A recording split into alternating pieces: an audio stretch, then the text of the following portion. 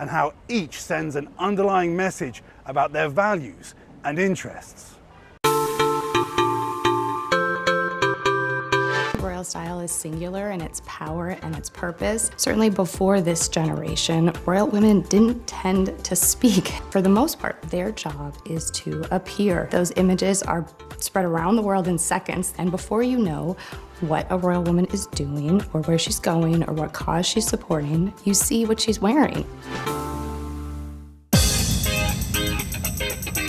The thing about Queen Elizabeth is that I don't know that she was interested in fashion, but she understood the power of clothes and the role of clothes in her royal duties. She developed this wardrobe that she was sort of known for, right? A working wardrobe of colorful styles, but it was fashion too, because she played with colors, she played with textures, she played with different embellishments on her hat, and it turned her into this like brightly colored, delightful grandma figure. Queen Elizabeth set the stage for royal fashion, and she made it something that people paid attention to. What Diana did was make royal fashion exciting. She embraced trends in a way that the Queen never did. One of my favorite quotes too is from a photographer who said, "We didn't even care about the engagement. We just showed up to see what Diana was wearing." And that was the power of it. And Diana hit the stage at the time that the modern media landscape was exploding. So there were glossy fashion magazines. All of a sudden, they needed to fill their pages. And here was this beautiful, statuesque, blonde princess who was wearing all this exciting fashion. And I think what was so special about Diana is that she enjoyed fashion. You could tell. So Kate entered the scene, and I think she made royal fashion accessible and relatable in a way. From what I understand, Kate was not necessarily super into fashion, but I think she is now. And I think you can tell by the spirit of some of what she wears.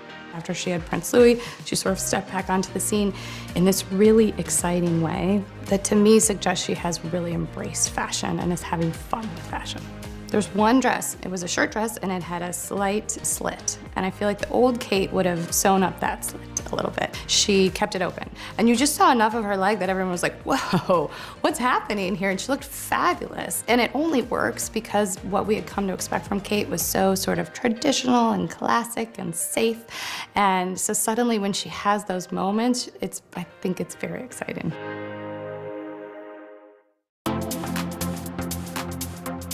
Meghan really shook up the royal fashion conversation in a really welcome way.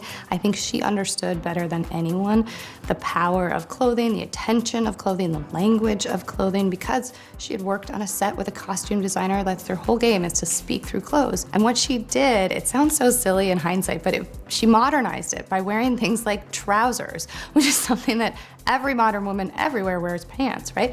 But because Meghan was wearing suddenly like a black suit, you're like, wait, that's not what we usually see from royal fashion. And people who did not sort of see themselves in Kate's style, I think perhaps saw themselves in Meghan's. And so what she did was she took the royal fashion audience and made it much bigger. When royals tour around the world, they use their fashion as sartorial diplomacy, as sort of soft power, and to speak in a way that you don't have to use a voice. And I think there's such power in that, and it takes a lot of work. Back in the Queen's Day and then Diana's Day, there would be a whole team that would go and scope out other locations, and they would pick out outfits based on the background. And they would study the colors of a country's flag. They would study the country's flowers. One of my favorite pictures of the Queen is when she came to California in 1983. She went to a dinner in a gown covered in California poppies. And you think, wow, somebody somewhere was like, California, the state flower is the poppy, we need a dress. And then they made this beautiful dress that speaks specifically to California. Royal women are also very cognizant of how much to incorporate local dress into what they're wearing. And the Queen was really careful with this because you don't want it to look costumey, but you definitely want to look as though you're aware of what people are wearing and dress accordingly.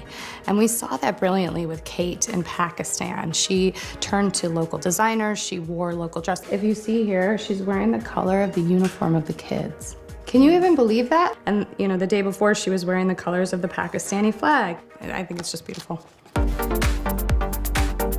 So dressing for the slideshow is a term I came up with on Instagram because it's a nod to the slideshows that fashion websites like to compile, but it's thinking about not just a single look on its own, but a sequence or a cadence of looks. Kate has stepped out for Trooping the Color in a bright green design, and then a couple days later at Garter Day, she wore white, and then at Royal Ascot, she wore red. And you think, oh, red is like a very bold color, and you know, for Ascot in the past, she's worn softer pastel, so why would she be wearing red?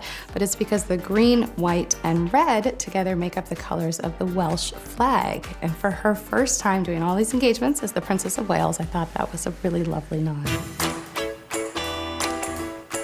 Royal fashion has changed in a number of ways. I think first and foremost, it's changed because it is now shoppable in a way that it never used to be.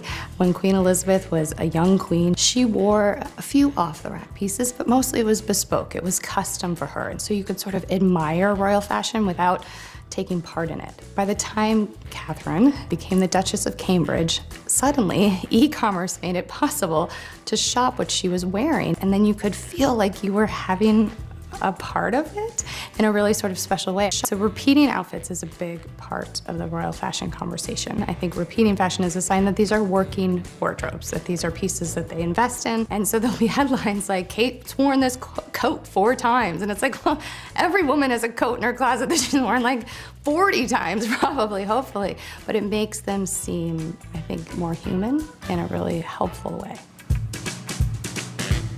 In this moment, the Princess of Wales is the one to watch. She joined the royal family over a decade ago. Since then, her style choices have changed the conversation, and what is known as the Kate effect began. Molly Hunter has more. The Princess of Wales has been called a fashion inspiration, icon, and influencer. She's simple but elegant, understated but regal, accessible but elevated. The princess is renowned for her powerful impact on fashion, known as the Kate effect. The shopping stampede began with the blue Issa dress that Kate wore for her engagement announcement in 2010, which sold out in 24 hours. The trend continued with the Reese dress she wore to meet the Obamas at Buckingham Palace in 2014. An unprecedented demand for that dress caused Reese's website to crash, and sales for British shoe designer Camilla Elphick went off the scale, one style selling out after Kate was spotted wearing them. Her choices are even credited with giving a boost to the economy. It has been said that Kate has $1 billion effect on the British economy, and that's because she has really helped to promote not only British luxury brands, but brands across the world. While the princess's love is known for British designers like Jenny Packham and Alexander McQueen, responsible for her wedding dress, red carpet stunners, and powerhouse suits, she also frequents more accessible brands like Barbour and LK Bennett. She mixes luxury looks with affordable accessories, like this Alexander McQueen gown paired with Zara earrings. And although she's next in line to be queen, Kate is not above recycling some of her beloved looks, serving as a model of sustainable fashion. She balances between the glamorous and down-to-earth, giving people around the globe access to her look. In 2016, Kate appeared on the cover of British Vogue's 100th anniversary issue, surprising everyone with her casual look, jeans in the countryside. Another reason we love Kate's style, the similarities to that of her mother-in-law, Princess Diana, the previous Princess of Wales. For the royal family, what one wears to an event is almost as important as the occasion itself. And from coronations to royal affairs, we can always count on Kate to deliver a show-stopping look. Even her husband, Prince William, agrees. Hello, what an amazing outfit. I love Prince. And the legacy extends to the next generation. There's growing interest in the clothing that her children are sporting. As the princess's role continues to evolve, so does her style, and we'll be watching the future queen and her style evolution every step of the way. We can't wait to see what Kate wears next. After the break, Princess Diana in the spotlight. We revisit some of her most iconic looks. Plus, Meghan Markle, fashion contributor? We look back at her time at Today, sharing the best looks for the summer. Stay with us.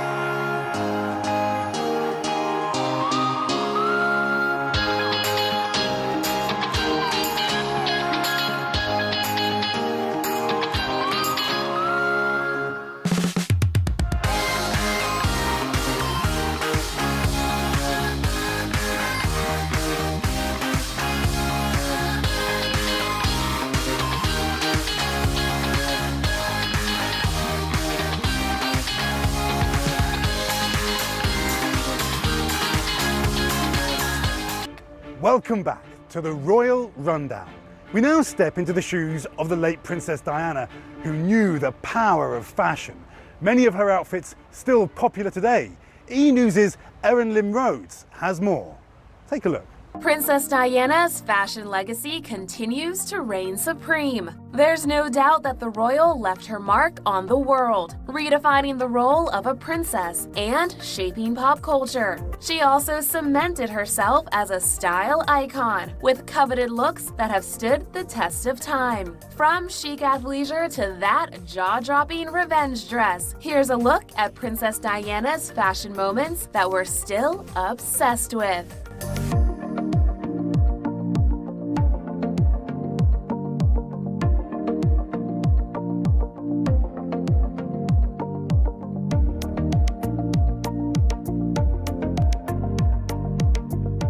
And now more on Princess Diana, with a look back at her iconic style, thanks to an exclusive exhibit held just down the street at Kensington Palace.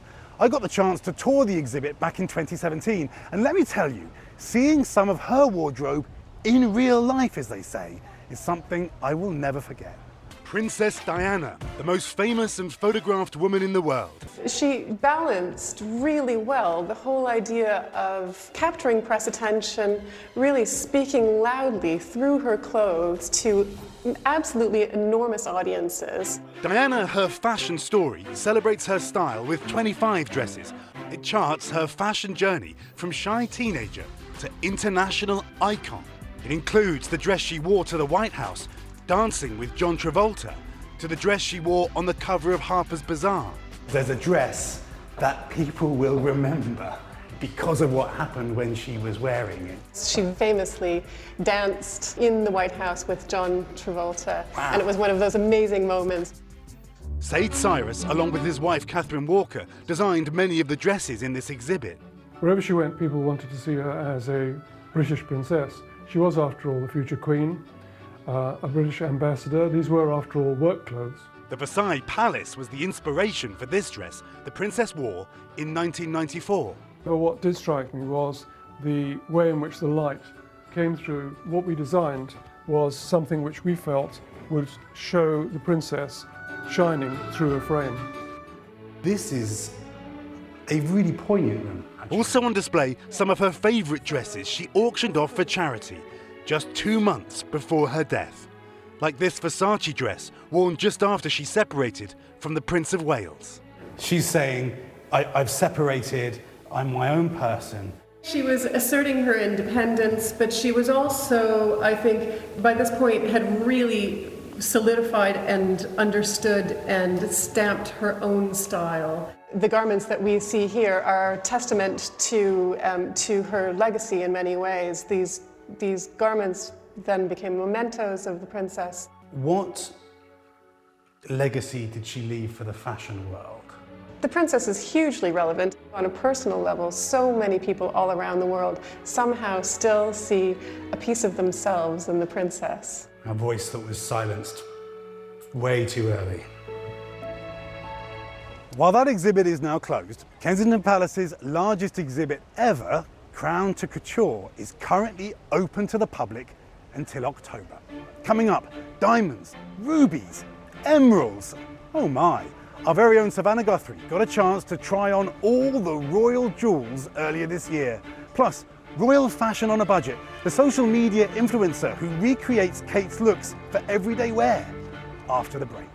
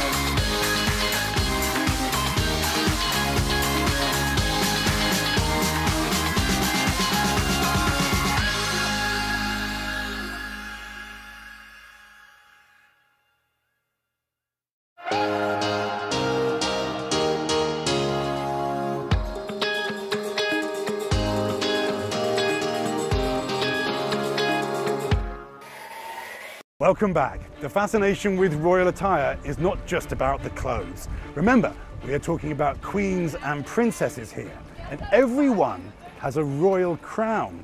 Oh, many crowns. Well, our very own Savannah Guthrie wanted in on the action. Watch as she gets a taste of what royal jewels shopping is all about. Royals and fashion go hand in hand. Throughout the ages, royals have been style influencers and trendsetters. These days, Catherine, the Princess of Wales, wears that crown. That every time she wears a new outfit, it immediately sells out. For royals, what one wears to an event is almost as important as the occasion itself. Hats are a must for royal races. Then there are the royal weddings, the annual Trooping the Color, state banquets, and the opening of Parliament, crowns, tiaras, and jewels. For the King and Queen's coronation, the crown jewels take center stage.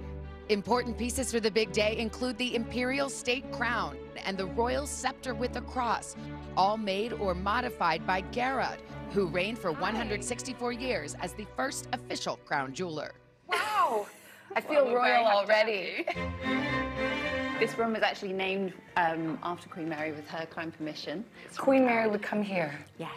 Well, so you've had a lot of royalty over the years. Yes, we have. So on Coronation Day, we will see jewels that were designed here. Yes. Tell me about them.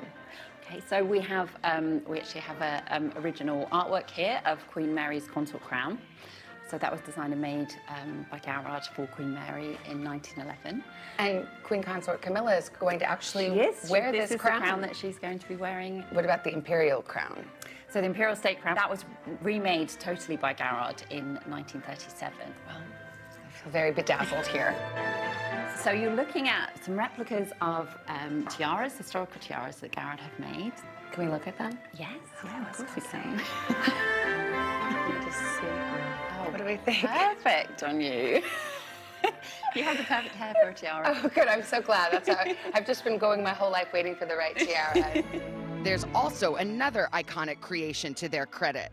You're sporting some beautiful bling as well, and I feel like I've seen this before. A beautiful example of this is Princess of Wales' engagement ring, which was formerly worn by the previous Princess of Wales, Diana. Hers is obviously a little bit larger than this one, but this is pretty large. But this one's pretty special as well. This will do.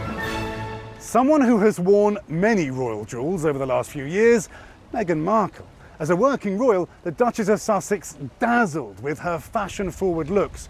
But before she joined this family, she was a member of the Today Show family, a Today Show contributor, giving her take on the up-and-coming fashion trends. Can you believe it?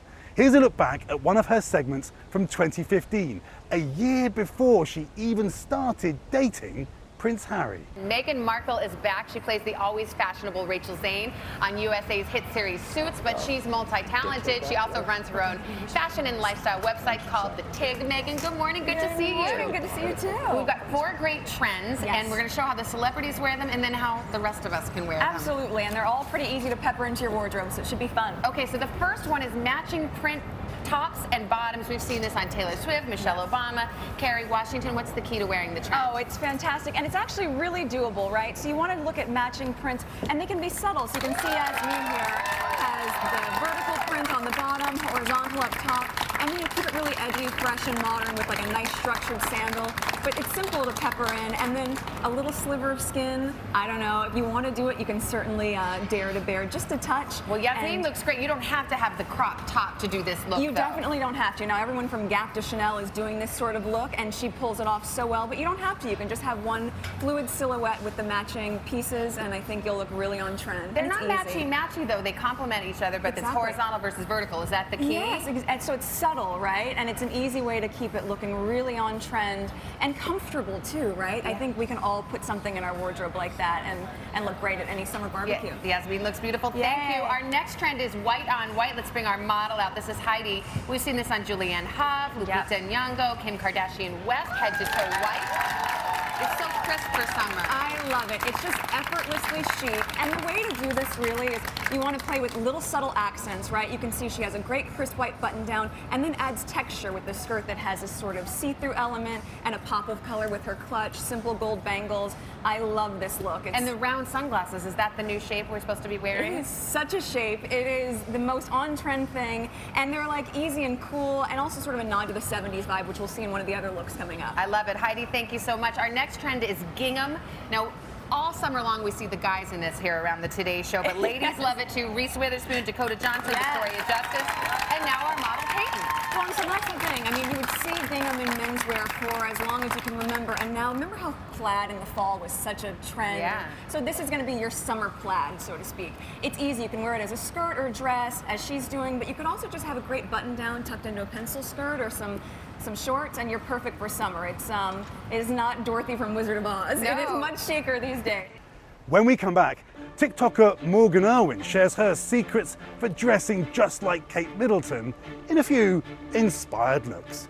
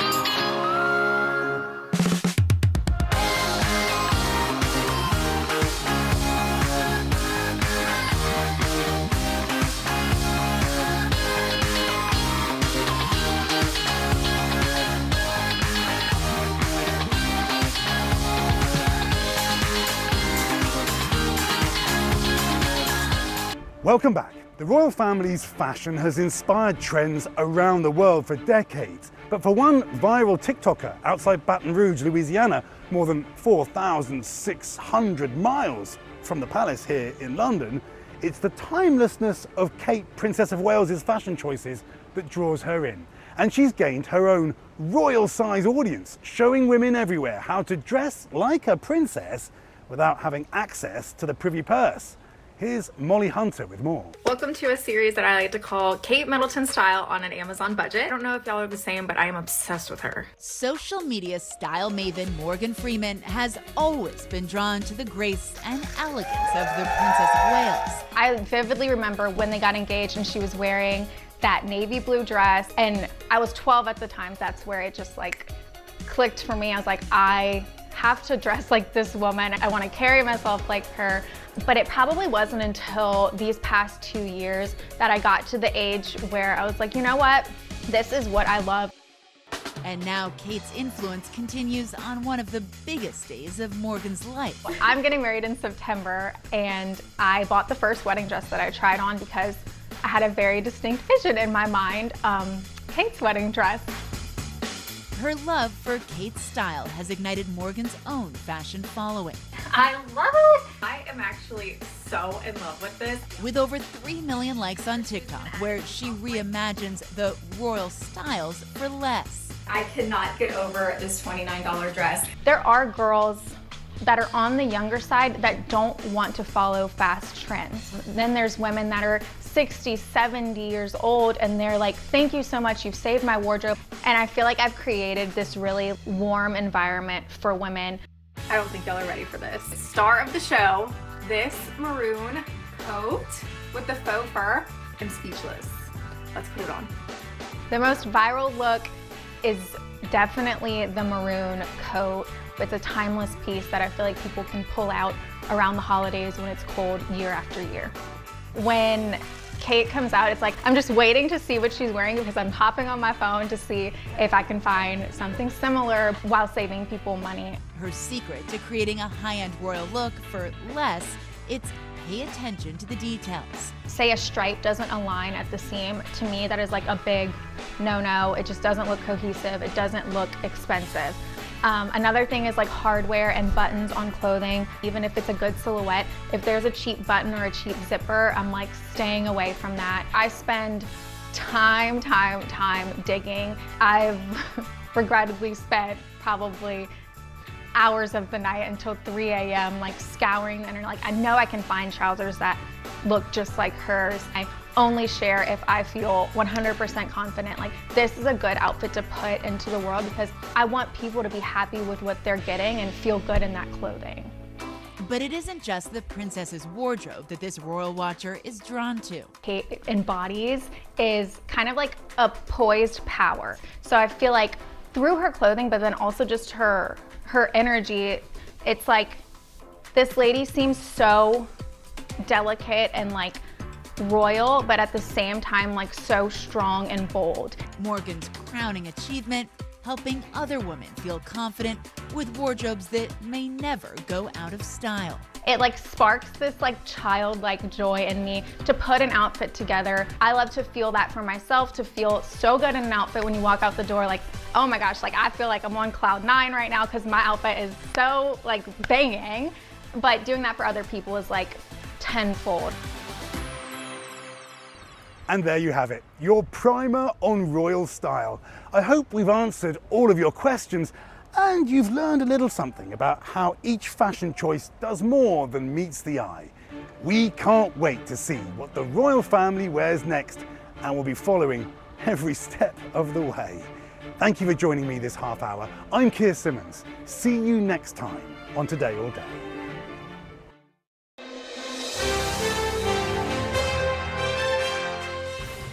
When it's as hot as it's been this summer, the last thing you want to do is turn on an oven. Okay, here's the question. When was the last time you turned on your oven?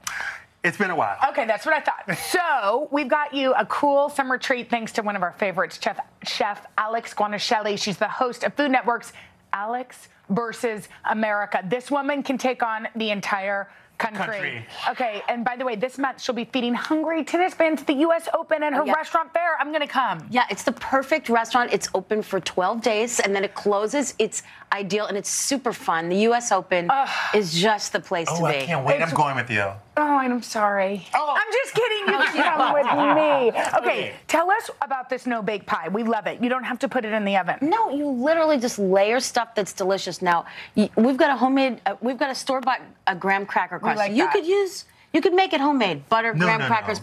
Okay, good talk.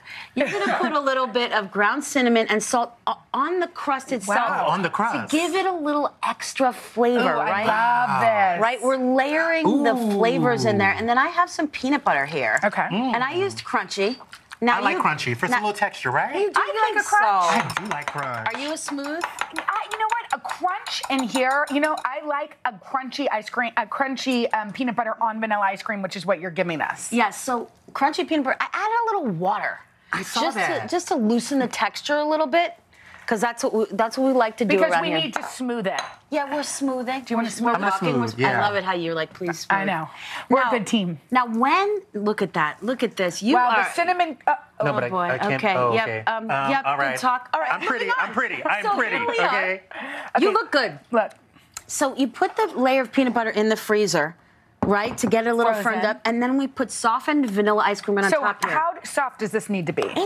You see how it's almost liquidy? melted. So you can leave it out while you're doing the other layers. And this is a peanut butter s'more vibe that we're going for. And then we sprinkle marshmallows on top. How fun is this? This is amazing. amazing. You can do this with the kids. A little brown sugar. By the way, brown sugar? I don't even know For if the little- marshmallows would make it there, because I would eat all of them. I know. You're talking with a marshmallow in the most brilliant way. Okay, we freeze that for a while. We let that firm up, and then what? Yeah, yeah. We're adding chocolate on top of this. Yeah, and then you do that. Now we add chocolate ice cream on top there, and again, it's smooth. Yes. And by the way, you could do just vanilla or Yeah. just chocolate. Oh, you can kind of sort of choose what you want. Yes, absolutely. You can make this Oh. easier or And use harder. any type of ice cream, frankly. And then we do a little more. We do some chocolate. Again, you notice we're always adding a little crunch, a little texture. Yes. We didn't turn on our oven, but we're turning on the charm here. You sure are, just by being you, Alex. And then Also some like marshmallows. someone who cooks without a measuring cup. That's what I love about you. There's Yes. no measuring. I It's love just it. go Do you for ever it. use a measuring cup? Yeah. I really actually do, but in a case like this, it's like, I mean, there what was are we too much measuring? chocolate. Yeah. There was too much whipped cream. I hated it.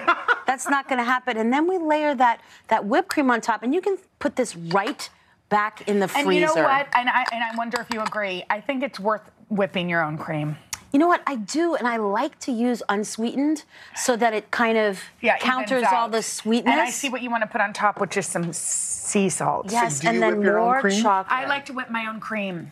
Yeah, and you know what? You Please did it. don't be nasty. Georgian. You Please didn't. don't be You didn't turn on the oven. You can whip your own cream, and then you have this all on top, and you pop it in the freezer, and then oh my God, look, it's magically too. I got this for you for your birthday. So Happy much. birthday! You better give me more than a pie. I will, don't worry. This is amazing. The peanut butter is delicious. I love it. Alex, we love you. And you can get these recipes at today.com/food. Okay, if you're throwing a backyard barbecue this weekend, we've got a dessert you've got to try. It is an ice cold, no bake berry cream. Oh my gosh, pie. you had us at no bake. And you know it's good because Padma Lakshmi is here. She's making it. She's the Hello. host and executive producer of Bravo's hit cooking competition series, Top Chef, which has been nominated. For And you 5 have been Critics' nominated. Choice Amazing. Awards. And yes, and the finale is tonight, so please watch. By the way, congratulations. Thank it must you. feel so good after this many seasons to still have that rush. It does. It feels good. And also Taste the Nation, my other show, got nominated for a couple of Critics' Choice Awards too. Congrats. So All right, let's get- we got you some champagne to celebrate the queen. Yay! Okay, so talk to us, Padma, Okay, about so this. today I'm going to teach you how to make a really, really easy cheers. Recipe for berry pie. Jenna, I want you to just crush these up. Okay. All you do is you take about 1.5 cups, which is usually one of those packets of graham cracker, and you make them into crumbs like she's doing. Love it. Add some cubed butter, about 6 tablespoons. And how melty should that be? It shouldn't be that melty. It's just been room sitting temp. out. Yeah, Because okay. you guys were joking with Rochelle, who I love. She's by the way. hilarious. So She's so you funny. want to mix this. The easiest way is with your fingers, to Okay. be honest. And you want to get it to look like that. Crumbly? Then Or you just dump it in? dump it all in. You don't have to be so why am I doing precious. that? And here Precious. too, you're going to pat this. Nobody's ever called her that before. In that dress, you look very precious. And then you just want to smash this down to Yeah. make it as flat as possible. And that's your graham cracker And by crust. the way, you can buy this too, but you Yes. But do you? I do sometimes. Okay. I do. When Okay. I'm on like the summer. Yeah. Like summer you don't want to cook. No. And I'm not a big baker, so that's Okay. why I love this dessert. This is vanilla ice cream that you're just leaving out. And all you're gonna do. This is so simple. Oh my God, yes, look at you this. can Don't you do want this. it? Yes, I can Oh. do this. And then all you do here is just smooth this out. You can use an offset spatula. How long did you leave that out for? Like Probably 30 20 minutes, Yeah. not even 30, Okay. because you don't want it To be so melty. Too mushy. So that goes on there, and then you put the berries on. You But come garnish. here, let's go over here. Oh, we're making minis. Yeah, Okay. we're making minis. So These you are guys... cute for kids. I think we yeah. should do this. Now, And the they can one make tip I want to tell you, I know that June is eating healthy month, so this is done with ice cream. But when I do it at home, I do it with vanilla yogurt, or better yet, I do it with lassi, which is Indian drinkable yogurt. Wow. Drinkable? And I want to talk about this because it is healthy. Yeah. Indian yogurt is cultured a different way. 1.4 billion people can't be wrong. Yeah. Like it's an ancient practice. Do you freeze it too? Can you can freeze freeze it, and I use it in this berry pie. It has 15. The brand that I like is Dahilicious. I liked it so much I became an investor in this company. Amazing. It has 15 billion probiotics. Wow. It has the lowest sugar of any drinkable yogurt, and it's delicious. The reason I became involved in it is because they sent me some stuff, and as you can imagine, I get so much stuff sent me. Sure. I just put it in the fridge. My daughter and my nephews kept reaching for it. It was gone before I could try it the first round. Oh my gosh. They sent it to me. Wow. And I was like, why is this so good? Because it tastes so decadent. It's just really good. Does it taste so decadent? It does. I dare you to. We'll send us some. I would love taste to. this while we're here. Yes. Can we? Yes, please. Please and I do. feel like you can use any type of ice cream for this you can, too, right? Any Like flavor. strawberry. And the one thing I want to tell, yeah, you can. The one thing I want to tell you, if you're serving this, you just need to freeze it for 8 hours and then slice it. And then any pie you have left over, put it back in the freezer right away because it will melt. But this feels like an elegant dessert, but it's really just ice cream. It's easy, and frankly, you could just buy the crust, and it will take 1 second. Yeah. Exactly. Okay, you've just given us Thanks, our Padma. idea for this recipe. Go today.com/food.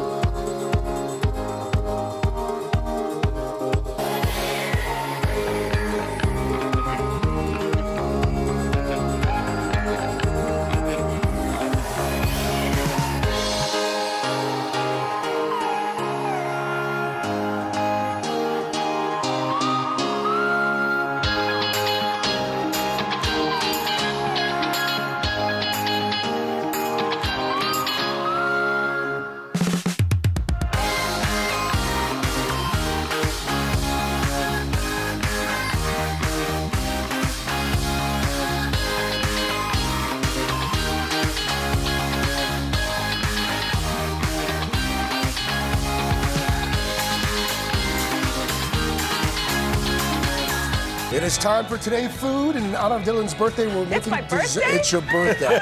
We're making dessert using ingredients that you probably already have at home, and here to show us the self-proclaimed queen of easy peasy, Jessie Sheehan's here. She's racked up quite the following on TikTok, creating delectable desserts in no time, and now she's out with her new book. It's called Snackable Bakes. Jessie, good morning. The TikTok legend. So because it's no baking. This is fantastic. This pie has no bake, and I'm going to get started right away. Let's do it. This is an orange cream pie. It's a no-bake cream pie with a pretzel crust. Oh. The first thing we're going to do is make a pretzel crust. We've got our brown sugar. Okay. We have some finely ground pretzels. We have a little bit of salt. I am a saltaholic. I'm just going to... So I do add salt to pretzels, which is a little crazy. And I'm going to add some melted butter. All right. That was orange. And then I am just going to pulse this together briefly. If I can get the top on. There you go. For you, and you can take it to the next one. Okay, it's on. Not happening. Yay! Now I want to show you this. This is a very technical tool, peeps. This is the bottom of a measuring cup. I am using this to press in the crust, which is super, super cool. And I knew the crust was done, just so you guys know, when I could squeeze it in my hand. Now, once this is done, I'm putting this into the freezer while I make the filling. Boom. Dun, da, da, da, filling. The filling is this orange cream filling. Thank you. Holy cow, this is delicious. The pretzels are ridiculous. That's good, right? The salty sweet. Any special kind of keep going. Okay, I'm going to keep going. But in here, I have my cream cheese. That's what's going to set my filling. I'm going to add some sugar. I'm going to add, this is a crazy ingredient. What is that? Peeps, this is defrosted orange juice concentrate. Listen to this craziness. And this is a little lemon juice, going to pop that orange. This is so good. I tried to make this pie with just orange juice because I thought that would be like au natural. Right. Didn't work, huh? Did not work. Okay. Not happening. So, but if you add the concentrate, yes. Okay. Now, I would put this top on right now, but I'm not going to do it. So I'm going to keep going. Right. Here we have some whipped cream. Believe it or not, peeps, I whipped the cream course. in the food processor. This entire recipe in the food processor. I know, that's weird, right? But you can do it.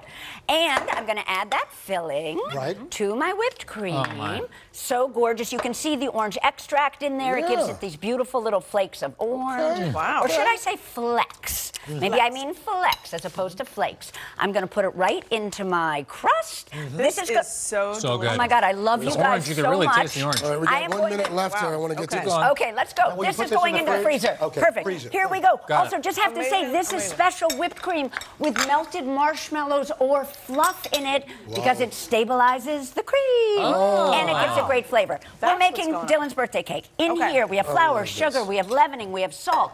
We are adding some sprinkles. Next. Oh, and this cake is vegan, by the way. Really? This is a rainbow sprinkle birthday cake. The dressing as well? I mean, the dressing, the frosting? The frosting is not vegan, but I have a chocolate vegan glaze in my book that you could use. Now I'm adding the wet ingredients. You're seeing how fast this is coming together. It's crazy. This has a little bit of vinegar. It has water. It has oil. The vinegar and the soda play together to get the rise and to get the texture without any eggs or anything like that. Wow. This is our cake batter. You can't even tell This one we're going to bake. This one is going to go right in here, and thank God for Al. Look at him helping me. I love That's what that. we say every day. You do? Thank God for Al. I know, right? I would. Amen. Wow. This is going to go into an oven for 45 minutes, and... Wham, bam. Voila. Easy peasy. Jesse. so much. You are so Wow. welcome. This was so fun. Thank you guys. Happy birthday. It was your first time on the show. You were great. Yes, thank you. Her new Very book, good. it's called Snackable Bakes. It's out now. And to check out Jesse's recipes, it's today.com/food. Well, of course, you know it's Superfood Friday, so we're going to tackle those afternoon cravings. Today, nutritionist Joy Bauer is here showing us how to make not one, but 2 tasty snacks to curb after school or after work hunger, or anytime. Our stomachs are growling right now. We love it right now. So, Joy, you're starting with no-bake peanut butter granola bars. What goes in?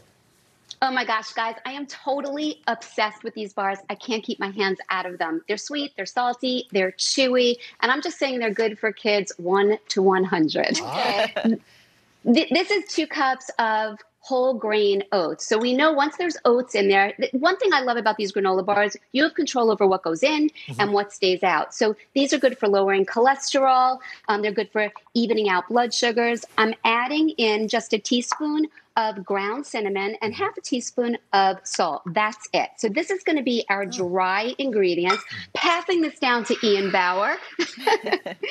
And it's all about the wet ingredients now. So here, the star, our creamy peanut butter. So we know we have heart-healthy fat. We've got some protein, some fiber. Instead of oil or butter, I'm adding in here just a 1/3 cup of natural unsweetened applesauce. Our sweetener will be a little bit of honey. Honey's going to give it sticking power. It almost acts as a glue together with the peanut butter and vanilla extract.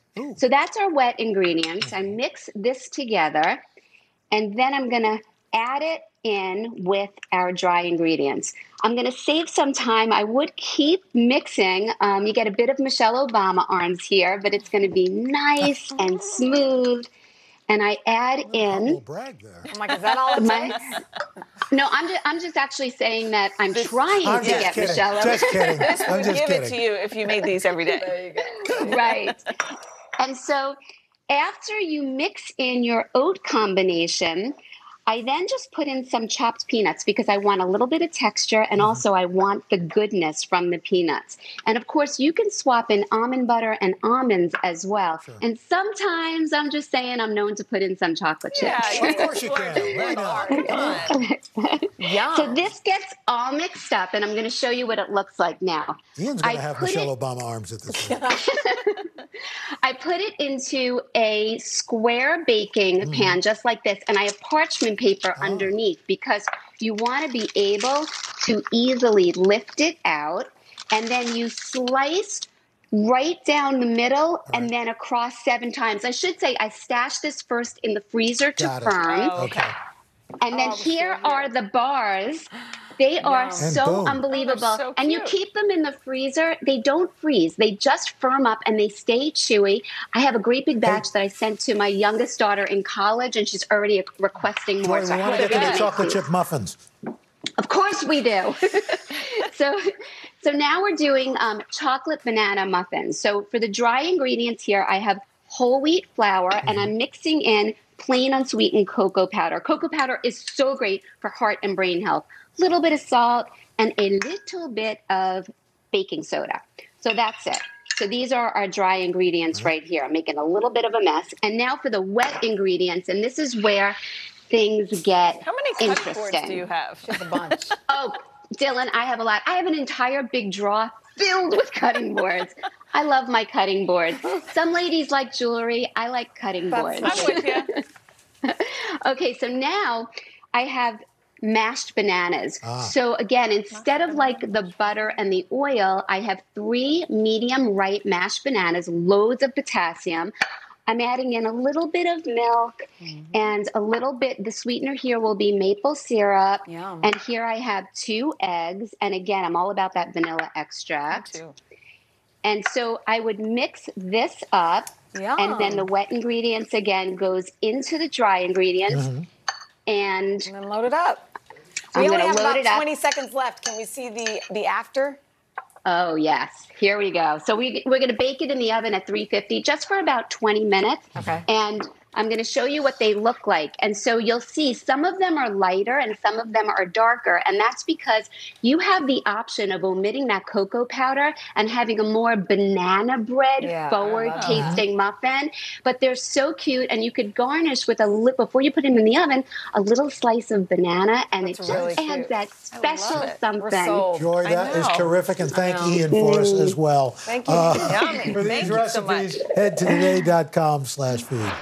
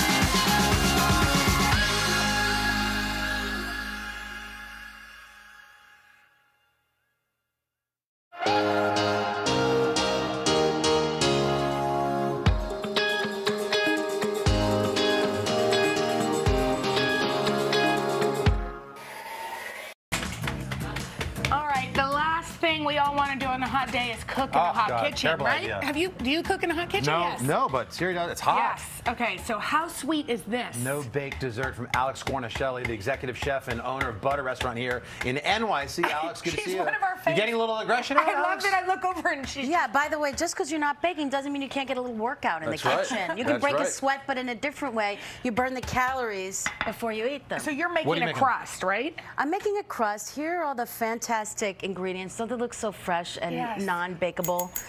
I just crushed up some cookies. You can bake homemade cookies. But why do that when we can just buy some store-bought? You crush them with a rolling pin in a bag. Right. Would you open what the bag? What kind of cookies are these? Magic Man. These are just straight butter cookies. Okay. They've got some spritzy cookies, snickerdoodly notes. I love the tasting that's going on. It goes in here? Yep, right in there. With so wait, so this is the no-bake cheesecake, right? This is the crust. Would you please stir? Sure. And I'm going to add cream some cheese and cookies and nuts and some toasted almonds. You could skip the nuts, by the way, if you wanted to. Okay. If you're not into that person. You mix it in, and then what happens is we come over here and we just press it in. So I start by pressing this cream cheese and nut and cookie mix, and then check it out. Come on, you can do this. Press that right in there. Yours Look is at this. better. I've got you guys. Now, we're not baking, but we're cooking. Look at this. I've got one on the crust and one pressing it in. And using the bottom of that measuring so this cup. is just nuts, the crushed cookies, and the cream cheese. Yep, and you refrigerate that until it sets. You don't need to cook it, and it has no butter in it. You just did a great job, Carson. So you refrigerate this or that? No, you refrigerate it like this, to let it firm up, and then we just literally paddle a little bit more. Is that cream cheese? This is a pound of cream cheese. Mm-hmm. With just some like I like it, a pound. Fresh orange juice. You want to add this? Yeah, what is this? Condensed milk. So think of it kind of like a cousin of key lime pie. Yes. Wow. So we just got orange juice, cream cheese, and condensed milk. Look at you. You're really a little baker at heart. No, it's fun. I love it. You guys sell this stuff? Butter? No. No. Desserts? No, we bake away. This is right? the stuff I do at home. So then that's this, right? Yep. Once it's just mixed together. And we just, go ahead. Look how easy this is. You pour it in. Does this have to set for a little while? Yeah, you put it in the fridge and you let it set for a while. And then for the sauce, little orange juice, again, water. I like to repeat the same ingredients. So it's like it's healthy. Yep. I think it's healthy. It's very healthy. It's a little bit caloric, but it's very healthy. And then jam with fresh fruit is always a great thing. You know what I would do? So we just pulse this up. I'd put some limoncello in this somehow. You could. Oh, and then could you? This Like a is little actually. liqueur? Is it a no bake, you mean? This is even easier. This is ice cream pie? Store-bought or fresh-bought crust. Oh my God, it's great. You drop the softened ice cream. I chose why would you strawberry. ever bake anything? You do not need to bake. This is softened strawberry ice cream in a store-bought crust. We mix it together with jam and strawberries. We freeze this pie up, and you could use, I mean, literally this is ice cream and pie. Freeze it up. Strawberries and jam topped on top. Delicious. Check this out. When it firms up, it looks like this, right? Couple strawberries on top. Come on, baby. What's the drizzle? Can you drizzle me? Oh, drizzle. Is that balsamic? Balsamic right on top. Balsamic. Oh, I can smell that. Alex, you did it again. This is delicious. It's so easy, really. Thank you so much. Okay, pleasure. for Thanks, these Alex. recipes, Get in there. head to today.com/food.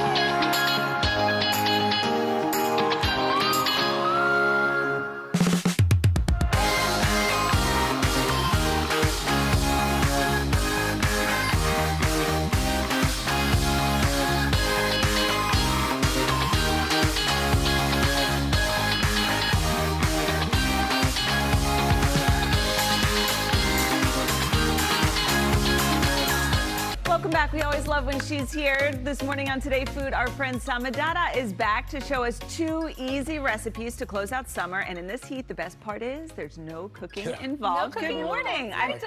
I always see you on Instagram. Hi, I'm so happy you're back and cooking for us because your I'm food so looks happy to so be delicious here. all the time. I'm so happy to be here. I want to always create really easy, healthy recipes. No ovens required here. That's so they're great. perfect for the end of summer. This looks yummy. What is this? So this is my chilled chickpea salad. Super easy to make. I love recipes where you just kind of throw everything in one bowl, mix it up, lots of flavors, lots of textures. So we're gonna start with some diced cucumbers, okay? So we can just go ahead and dice it. I know we're on TV, so I'm gonna just do my little, I know. Yeah. Thank you, Craig. What do you, Dylan's like a Dylan, pro. you wanna dice it? While you talk, yes. I'll Dylan's Just a pro. Also, you call them chickpeas. Is there a difference between the chickpea and the garbanzo bean, or is that the same? It's the same thing. Okay. It's the same thing. And you know what? I am not above a canned chickpea. Okay. I love a That's canned good to know. chickpea. They're Do you easy. rinse them first? You do. So for this this recipe, definitely rinse and drain them, but they're easy, they're accessible, they're affordable. You can find them. So, wow, beautiful. Thank you, Dylan. Great job. Okay, great. So we've got our diced tomatoes already in here, so we're going to do that. Good, we're going to I add hate our dicing tomatoes.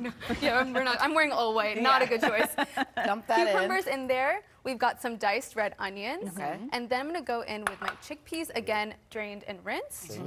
Right in there. Does it matter what kind of tomato you use, Sama? You know, I would actually prefer for you to use a really nice ripe tomato. If it's in season, even better. But you can use grape tomato, cherry tomato, whatever calls to you. Okay, great. So we're going to add some lime juice. Dylan, I'm going to make you just do that because you're a pro. Just put me to work. There you go. And then now, this is my favorite thing. After we add some lime juice, some olive oil, we're going to add some chaat masala. So chaat masala is a spice blend that's really common in Indian street food. It's delicious. It's got cumin, coriander, so that's what takes it up. mango I powder. was just about to say, I didn't see that coming. Yeah, it's a little tangy, a little savory. Fantastic. Where can we get that? Salt. You can get it online, honestly. The internet is our BFF. You know what I'm saying? This is great, She Sama. actually sent some to us. Salt. And it's herbs. healthy too, right? Very healthy, and look, like it's packed with protein. It's got lots of veggies, texture. That's cilantro, little salt, a little freshly ground black pepper. And this is olive oil. Really simple, really easy to make. I'm so glad you like it. This is it's amazing. chilled, it's refreshing. We love it. And that gives it a little spice to it. A little spice, a little kick. And now another really easy no-bake recipe. I love carrot cake, but sometimes I just don't want to turn my oven on. You know what I mean? I don't blame you. So these have become my new carrot cake best friends. So first we're gonna grate some carrots. By the way, everything comes together in a blender. So you can grate your carrots using a box grater. We've got some unsweetened shredded coconut in here. Add our carrots. If you guys follow me on Instagram, you know I don't stop talking about dates. I like it's all I introduce me to dates. It's like all I talk about. It's getting not normal. All right, let's go. Dates in there. We've Just got make some. sure you get that pit out before you put it in there. Please because pit them. I've ruined a recipe with a couple. Definitely date pit them. pits. I'm using medjool dates, which are really sweet. They've got a nice juicy flesh. Some cashews for that really nice buttery base. And then all of the usual suspects with carrot cake. We've got some cinnamon, some ground ginger, some salt. Think healthy. Vanilla extract. And then what I like to do, it's kind of fun to get your kids involved as well. You get this dough, blend it until it's nice and pulverized. Hey. And now, What? That's much better than I was expecting. I do like it, You Sam. I am. That is much better than I was like green expecting. M&M. the actual shock on Craig's face right now. You know, I was Make them into little bites. Wait, and it roll tastes it. like cake. And so you know what I like to do? Get some nice like mixed salted nuts. You can use your favorite. I'm using pistachios and pecans here, but use your fave. And then you can just roll it in the nuts. This gives a nice little like sweet and salty situation, you know? I love a little sweet and salty. No bake, super easy to make. I would really love it. It's really delicious. It's also fun to get the kids involved with making it, Just right? so Because you it's guys very know, hands-on. Sama is like my girl crush and my inspiration, even though she's like young enough to be my child. Stop. Like when I first met her, she worked for NBC and she was like glowing. And you know me, I went up to her, I'm like, what do you do? Like, Plus what, she drinks how do you 2 look gallons like of this? water every And then day. she started introducing us to her cooking. We're like, this is why she's so glowy. No meat. I love no it. water. Delicious. It also kind of tastes like oatmeal cookie dough. Oh my God. It does. It's a definite cookie dough vibe, Yes. right? So Because good. it's really chewy. Hi there, good morning. Welcome to The Boost. We've got an inspiring show for you, so let's dive right in. First up, Army veteran Sean Warner. He pursued a childhood dream of becoming a writer, and the book went to #1 thanks to a viral video from a TikToker named Red. The two men reunited right here on Today and shared how one small act of kindness can change a life. It was a small act of kindness. Same thing, just sign it? Yeah, if you could just sign it. That helped turn a first-time novelist into an overnight bestseller. You know, when Red came up and talked to me, I was just so eager to talk to anybody at that point. TikToker Red first discovered author Sean Warner earlier this month at a grocery store in Fort Worth, Texas. It was near the self-checkout line when he saw the writer all alone at a table with a stack of books and a weary look on his face. I do a little bit of TikTok and whatnot, so I think I'm going to go ahead and get a second one. I'm going to gift it on there and see if we can get you a little bit of love on there. Oh, okay. I won't say no. Red's video quickly gaining more than 18 million views and more than 3 million likes on the app. I wasn't expecting this video to blow up like this. People coming together, it's so beautiful. And with the power of the Book Talk hashtag attracting a diverse reading community. Came in the mail. Super excited to read it. I'm so excited to read it. Thank you, Sean. Warner's debut novel, Lee Howard and the Ghosts of Simmons Pierce Manor, amassed 5-star reviews, climbing the ranks on Amazon's bestseller list. It was just an amazing thing, and it's all on you for your kindness and generosity. Thank you. And winning over new fans from all around the world. Sean, your book made it to Germany. Warner, an Army veteran and former paratrooper in the 82nd Airborne Division, went on to work as a software engineer before losing his job from company-wide layoffs years ago. That setback did not stop the father of 2 from moving forward. Instead, he decided to pursue his childhood dream of being a writer. The love just keeps pouring out. And as always, thanks to Red, your big heart and your generosity got this whole ball rolling. Now it's a new beginning for the novelist, all thanks to one stranger's good deed. Okay, this is so cool. We're so happy to say joining us now is best-selling author Sean Warner. Sean, this is an incredible story, an act of kindness. Tell us what it felt like when you realized that your book was actually climbing the charts. You are watching it in real time. It started out with a lot of confusion. we didn't know what was happening. Our phones were going off, and we had no clue what was happening. And our daughter actually said, "Dad's gone viral on TikTok." And you, just to be clear, you've never met Red before. You just happened to be at that grocery store. I was at Kroger signing the books, and Red saw me sitting alone and came over and said hello, and brightened up my day, and then it just brightened up my life. It sure did. Really changed everything. We want to bring Red in. I think he's here. Yeah. Hey, Red, do you want to come out? There you are. You haven't seen each other since that day, that fateful moment. Hey, forget that. Oh, thank you so much. No problem. Sit out, Red. Will you tell us, when you walked up on that table and you said you saw a guy, he had not a great look on his face, not feeling the best. Tell us about that.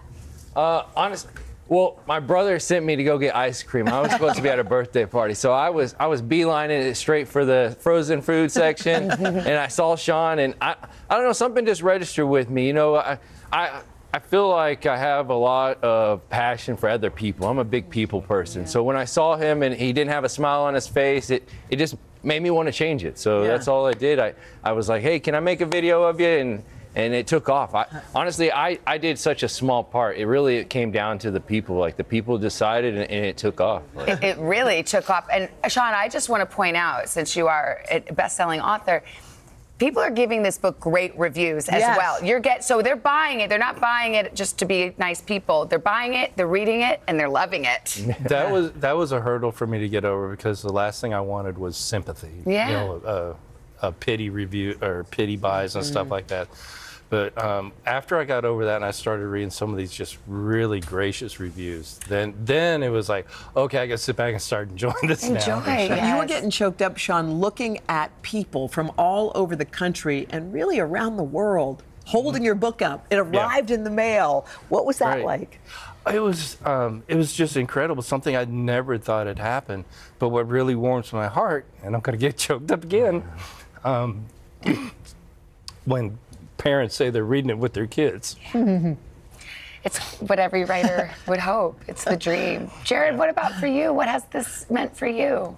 Honestly, so much. Like, again, I'm a big people person, and I always joke, you know, I tell people, could you imagine, thank God the book was good, because could you imagine the blowback if it wasn't, you know? And, you know, so many people, like hundreds of people have messaged me, whether they're authors or they're illustrators or whatever it may be. And a lot of people have messaged me saying that, you know, Sean's book, you know, I think it started out as being a nice gesture to somebody, but then everybody kind of rallied, and it became almost as if his success was our success, you know, and the people just got behind it. That's a beautiful way of putting it. That's exactly it.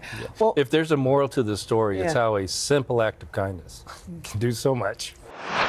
Sean isn't the only one gaining viral fame. This next dad turned author became a viral sensation at the age of 74, thanks to the help of his daughter and the TikTok that changed everything. Our resident reader, Jenna Bush Hager, has that story. Oh my gosh. This is 74-year-old Lloyd Devereaux Richards from Montpelier, Vermont. Well, now we got, oh boy. He's reacting to the news that his novel he published 11 years ago just reached #1 in the serial killer thriller genre on Amazon. His path to literary stardom has been nothing short of a social media miracle. Just 2 weeks ago, Lloyd's daughter, Marguerite, posted this video introducing the world to her father, the author, and the story behind his crime thriller, Stone Maidens, a passion project written little by little over 14 years. Sales had almost entirely dropped off when Marguerite went to TikTok, hoping to get a few more people to read her dad's work. So far, her video has been viewed more than 47 million times. In the last week, Lloyd went from having almost no sales in a decade to having the #1 book of any genre on Amazon. Definitely a good read already. All while inspiring his millions of new fans to fall deeper in love with reading and to never, ever give up. These last couple of days, I can't understand it. I feel blessed. Oh my gosh. So and lucky. we have Lloyd Devereaux Richards, author of Stone Maidens, and his daughter, Marguerite Richards, making their exclusive television debut here with us. Good morning. Oh my gosh, Good morning. Lloyd, watching that, how much your daughter loves you, and knowing that it took a bit to get here, but here you are. How does it feel? Overwhelming still. I'm very grateful to her and to everybody here. Without my daughter and her love and support of me, this would not be happening. This is so beautiful, and it's about so much more than a book. It's about a father and his daughter.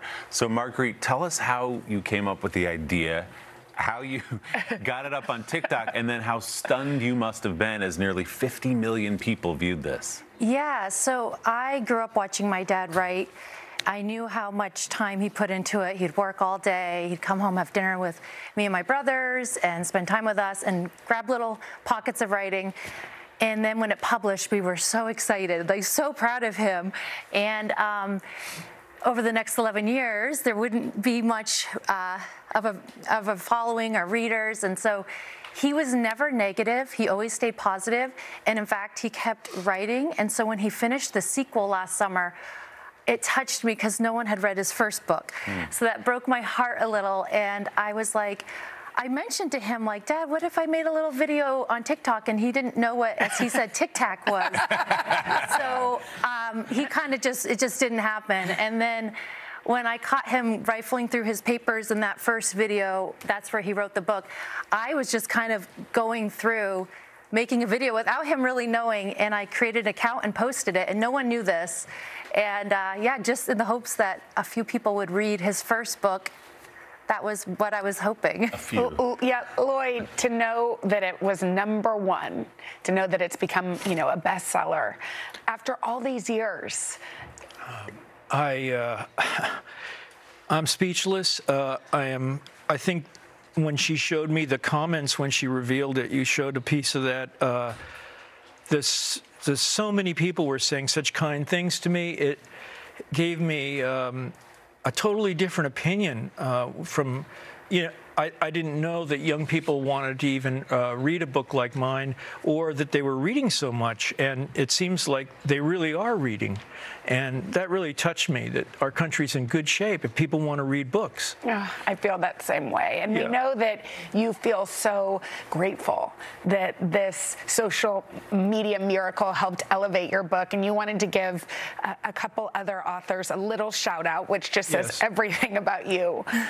Will you tell us your recommendations if people want to read? Absolutely. I live in Vermont, like you know, and my first book, Cursed in New England, by Joseph Citro. He's sort of a storyteller himself and speaks in theaters, schools, you know, elaborating with theatrical ability. His stories about curses and strange disappearances in New England, largely in Vermont. Fun. Based on true, at least, accounts. The second book, What Remains of Her, by Eric Rickstad, is a thriller in rural Vermont set there. And again, he wrote a fine book, and like myself, it just didn't reach all that many readers. And the third is State of Redemption by Richard McEwen. It's independently published in 2021. It's about two lives headed in opposite directions with one thing in common. They were both witnesses to a murder. Ooh. Oh. And it's an excellent read. And again, not very well circulated. So. Well, we know one thing. Your second book is going to get a lot of attention. And you know what? We're also really excited because we know that your book isn't sold in many stores, but we wanted to tell you that we love you so much and we want other people to read your book. So right across the street, hopefully we can see it, at the shop at 30 Rock, right there. Do you see right there? We have an entire window dedicated to Stone Maiden so that visitors can stop in and buy it in person. So maybe you can come and do a signing. What do you think about that? Definitely. I would like to. Okay. Well, you are the hottest author in America after all, so it benefits us a little bit too. Thank you. That's incredible. We just want to say that this dedication that you've continued in your craft and also this admiration you have for your dad is something we admire so much. Thank you both. Thank you so for much. sharing it with us. Oh, and he has I have two books. Oh my gosh. Both of you that I've inscribed for you, and just want to make sure. I was going to buy one at the store, but I'll take this one.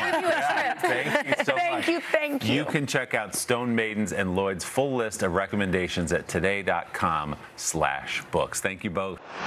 Just ahead, some hair care that is sure to inspire. Stay with us.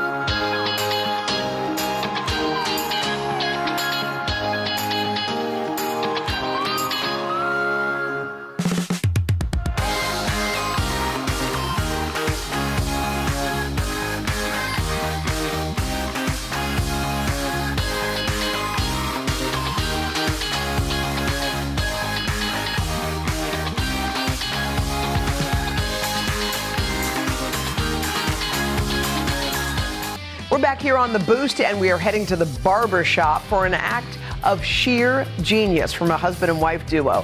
They use their creativity to come up with an app that has been a game changer in the hair care business and has earned them a fitting name. Al Roker explains.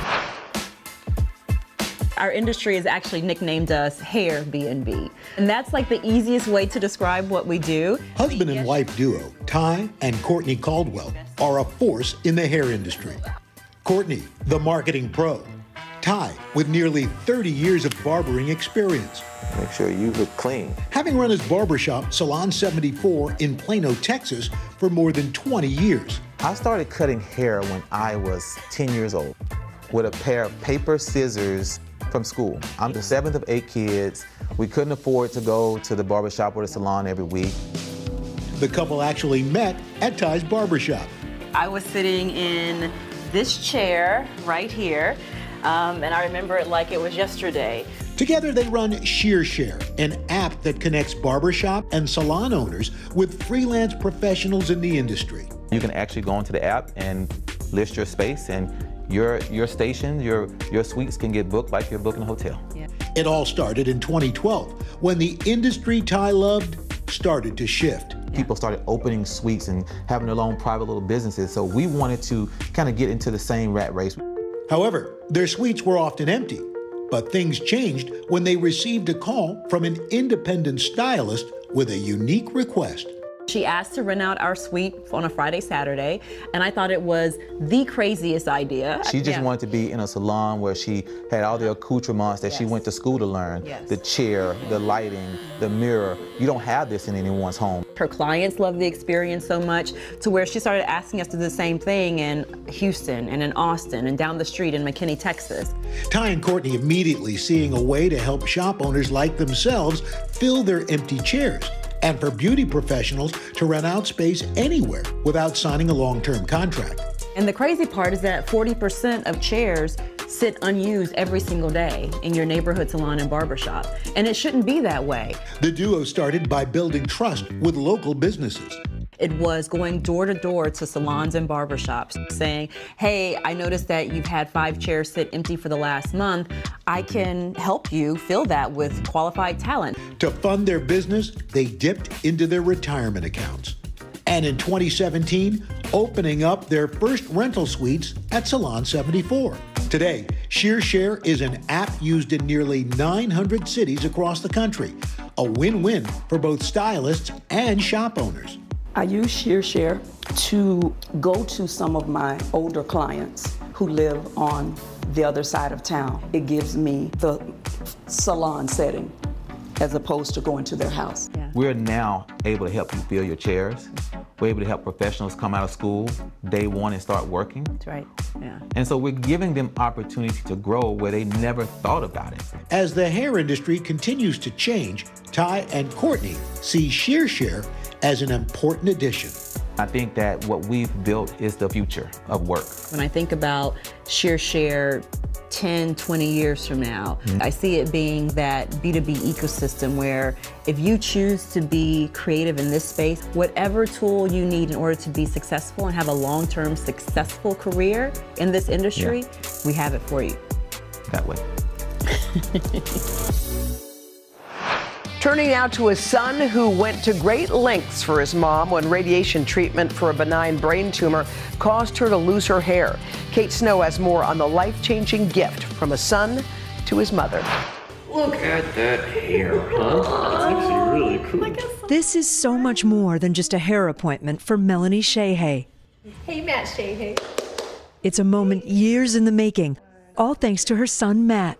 Oh, it was absolutely remarkable. For nearly 20 years, Melanie has been battling a benign brain tumor. 4 years ago, she started radiation treatment, which caused her to lose all her hair. My hair is not going to return. The tumor and the treatment took not just a physical toll, but an emotional one as well. It was hard. I don't mind being sick, but I do mind looking sick. I could tell that the most recent radiation kind of took a toll on her. She would make more comments on her appearance. That's when an idea came to him when his family was commenting that he needed a haircut.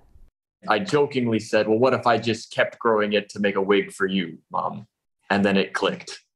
It took 2 years for Matt to go from this to this, growing an extra 12 inches of hair. It was a no-brainer for a mom like her. Absolute no-brainer. Oh, man. This March, it was time to take it all off as Melanie looked on. Never expected it to mean as much as it did to me. When it happened, when we had cut it off, it was very real. It was very emotional. What were the feelings? Just so emotional that he went 2 years and gave a gift like that. Sorry. It's very emotional, very touching. We love you. We'll see you to bed. They sent it off, and weeks later, a wig came back. It had been nearly 5 years since Melanie had been to a hairstylist. When you saw yourself with the wig on, what did you think? Knowing it's Matt's hair, it was really spectacular. My mother has given everything for me growing up, and this is giving such a small thing back, compared to what she's given me in life. For his mom, there was nothing small about this gift. It's such a great gift to have your son see you with compassion, know what you needed. That feels lovely to be loved and seen that way. When we come back, the touching story of a beloved New York police officer, how his memory is inspiring something amazing. Stay with us.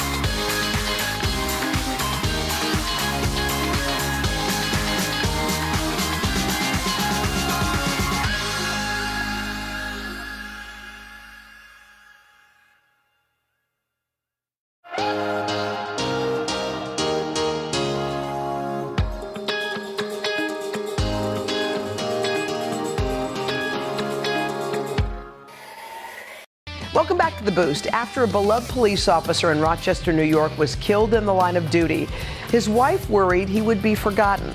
But a former colleague and friend was determined to make sure that never happens. Harry Smith has more. Maybe you heard about this a few weeks back. A retired Rochester, New York police officer running 50 marathons in 50 days through 8 states. Brett Soborowski told us he ran to raise money for the family of and to bring honor to fallen comrade Tony Mazurkiewicz. I just knew I wanted to do something. I wanted somehow to make a difference and show his family and to honor his sacrifice. Brett hoped to run into the city with a cohort of 500. Almost 1,000 showed up. A touching tribute, no question. A moving moment. But what of the slain officer? What was his story? The consensus is he was a little crazy for dating because he's younger than I am. And he was 24. Well, he must have been a force he could not resist. Lynn had 2 kids when she and Tony married. Then they had 2 more. How proud were you to be married to a police officer? I was proud to be married to him. It didn't matter what he did. He was amazing. Described by all as a super dad, Maz, as everyone called him, cared for his grandkids every Tuesday. He had Papa Tuesdays. I got yelled at last week by one of them because I can't cut waffles like Papa did. A super dad and an exemplary cop. Citations and awards filled his record, 29 years on the job. Rochester Police Force members Kenny Caniglio, Kelly Lusk, and Michael DiPaola filled us in. Tony's a cop's cop. As far as accolades go for policemen, there's no higher accolade than to call somebody a cop's cop. And that's Tony all day long. Yeah, you 100% want to be around him. Made you a better cop, made you a better person. He was a rock in the unit, a mentor, a leader, and he was hilarious. He absolutely was, yes. Hands down the funniest person you'd ever meet. How much do you miss this guy? A ton. Tremendously. At least one male approached the officers and opened fire on them. Maz had for years been part of the Rochester Police Tactical Unit. Difficult, dangerous work. Yet Lynn was certain Maz would always make it home. It never, ever, ever occurred to me he wouldn't come home. Did you have a sign about that someplace? Yes. What'd the sign say? I'll see you in the morning. It was on the door, or on the wall right there. Does it seem real? No, not a minute. I still wait for him. It seems like it's been forever, and it's almost a year. No, it doesn't seem real because we still wait for him. I haven't moved his slippers or his backpack, and I probably never will. That run into the city, all those marathons, Brett Soborowski raised over $100,000. He's the kindest man, genuinely, but he's crazy. I mean, he's insane. Nobody does that. 50 marathons. Yeah. He's insane. The money raised, the continuing compassion and companionship of her husband's fellow officers, well, it's all helped Lynn a lot. What do you want people to know about Tony? I wanted them to remember his name. I want them to know that police officers are so much more than the uniform they wear. Their wives, their husbands, their sisters, their daughters, their sons, their fathers, their papas. They're not just the uniform. Coming up, we've got the latest viral video to boost your day. Stay with us.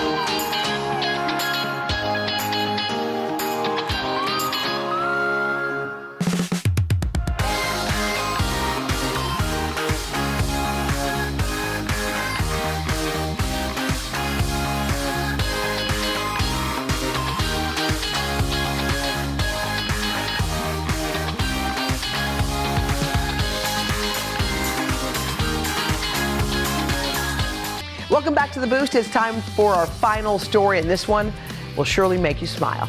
Check it out. What's better than a little friendly competition among your closest pals? So not much. Just ask a group of friends. They were trying to record the top speed in front of a traffic speed check. Take a look. Oh, that's funny. Wow. I saw that on Insta. I didn't realize that's what it was. That's amazing. Oh, that's funny. Look at that. Look, they're fast. All right, you can see the radar sirens work even if you're not in a car. According to the competitors, the sidewalk time trials took place very late at night after a very big dinner. And in case you're wondering who took home the gold medal, is that Greg? It was Greg. Greg had a speed of 17 miles per hour run. Okay, that's hilarious. That's it for today. We hope we started your day off with a little positivity. We will see you tomorrow with more of The Boost right here on Today All Day.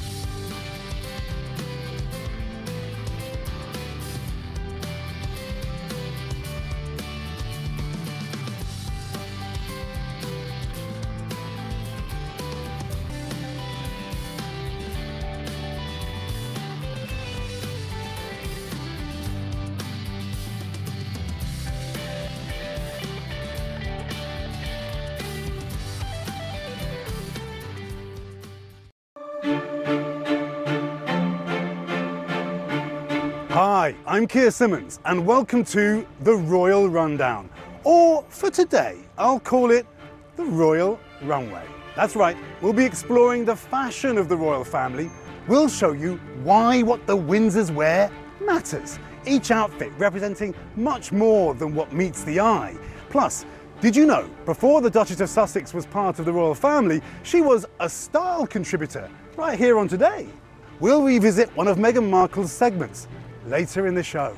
And do you want to dress like a princess? We'll meet a social media influencer recreating royal looks on a budget. But first, why does all this matter? No one knows that better than fashion journalist Elizabeth Holmes. Her New York Times best-selling book, HRH, So Many Thoughts on Royal Style, is a deep dive into the clothing choices of the royals and how each sends an underlying message about their values and interests. Royal style is singular in its power and its purpose. Certainly before this generation, royal women didn't tend to speak. For the most part, their job is to appear. Those images are spread around the world in seconds, and before you know what a royal woman is doing, or where she's going, or what cause she's supporting, you see what she's wearing. The thing about Queen Elizabeth is that I don't know that she was interested in fashion, but she understood the power of clothes and the role of clothes in her royal duties. She developed this wardrobe that she was sort of known for, right? A working wardrobe of colorful styles, but it was fashion too because she played with colors, she played with textures, she played with different embellishments on her hat, and it turned her into this like brightly colored, delightful grandma figure. Queen Elizabeth set the stage for royal fashion, and she made it something that people paid attention to. What Diana did was make royal fashion exciting. She embraced trends in a way that the Queen never did. One of my favorite quotes too is from a photographer who said, "We didn't even care about the engagement. We just showed up to see what Diana was wearing."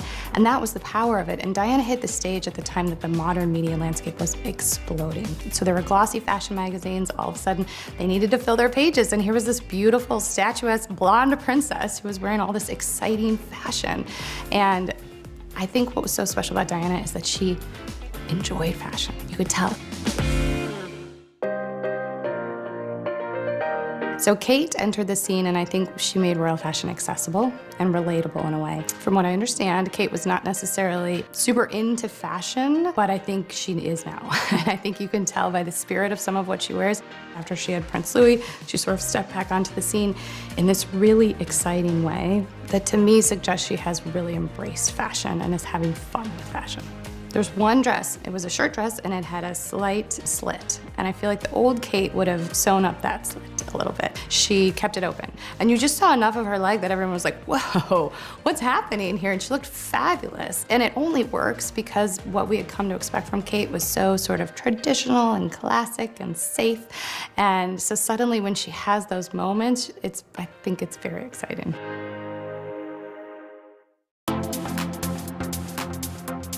Meghan really shook up the royal fashion conversation in a really welcome way. I think she understood better than anyone the power of clothing, the attention of clothing, the language of clothing, because she had worked on a set with a costume designer. That's their whole game, is to speak through clothes. And what she did, it sounds so silly in hindsight, but she modernized it by wearing things like trousers, which is something that every modern woman everywhere wears pants, right?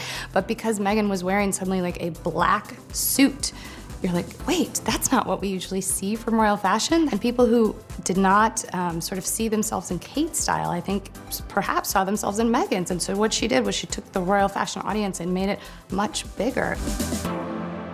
When royals tour around the world, they use their fashion as sartorial diplomacy, as sort of soft power, and to speak in a way that you don't have to use a voice. And I think there's such power in that, and it takes a lot of work. Back in the Queen's Day and in Diana's Day, there would be a whole team that would go and scope out other locations, and they would pick out outfits based on the background. And they would study the colors of a country's flag. They would study the country's flowers. One of my favorite pictures of the Queen is when she came to California in 1983. She went to a dinner in a gown covered in California poppies. And you think, wow, somebody somewhere was like, California, the state flower is the poppy, we need a dress. And then they made this beautiful dress that speaks specifically to California. Royal women are also very cognizant of how much to incorporate local dress into what they're wearing. And the Queen was really careful with this because you don't want it to look costumey, but you definitely want to look as though you're aware of what people are wearing and dress accordingly. And we saw that brilliantly with Kate in Pakistan. She turned to local designers, she wore local dress. If you see here, she's wearing the color of the uniform of the kids. Can you even believe that? And you know, the day before she was wearing the colors of the Pakistani flag. I think it's just beautiful. So dressing for the slideshow is a term I came up with on Instagram because it's a nod to the slideshows that fashion websites like to compile, but it's thinking about not just a single look on its own, but a sequence or a cadence of looks. Kate has stepped out for Trooping the Color in a bright green design, and then a couple days later at Garter Day, she wore white, and then at Royal Ascot, she wore red. And you think, oh, red is like a very bold color, and you know, for Ascot in the past, she's worn softer pastel, so why would she be wearing red? But it's because the green, white, and red together make up the colors of the Welsh flag. And for her first time doing all these engagements as the Princess of Wales, I thought that was a really lovely nod. Royal fashion has changed in a number of ways. I think first and foremost, it's changed because it is now shoppable in a way that it never used to be.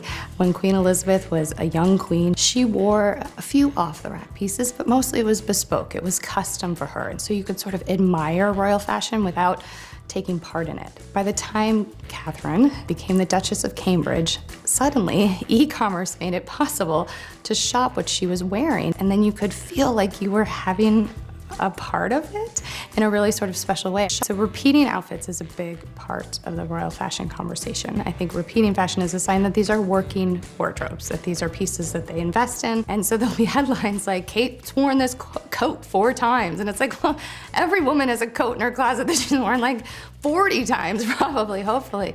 But it makes them seem, I think, more human in a really helpful way. In this moment, the Princess of Wales is the one to watch. She joined the royal family over a decade ago. Since then, her style choices have changed the conversation, and what is known as the Kate effect began. Molly Hunter has more.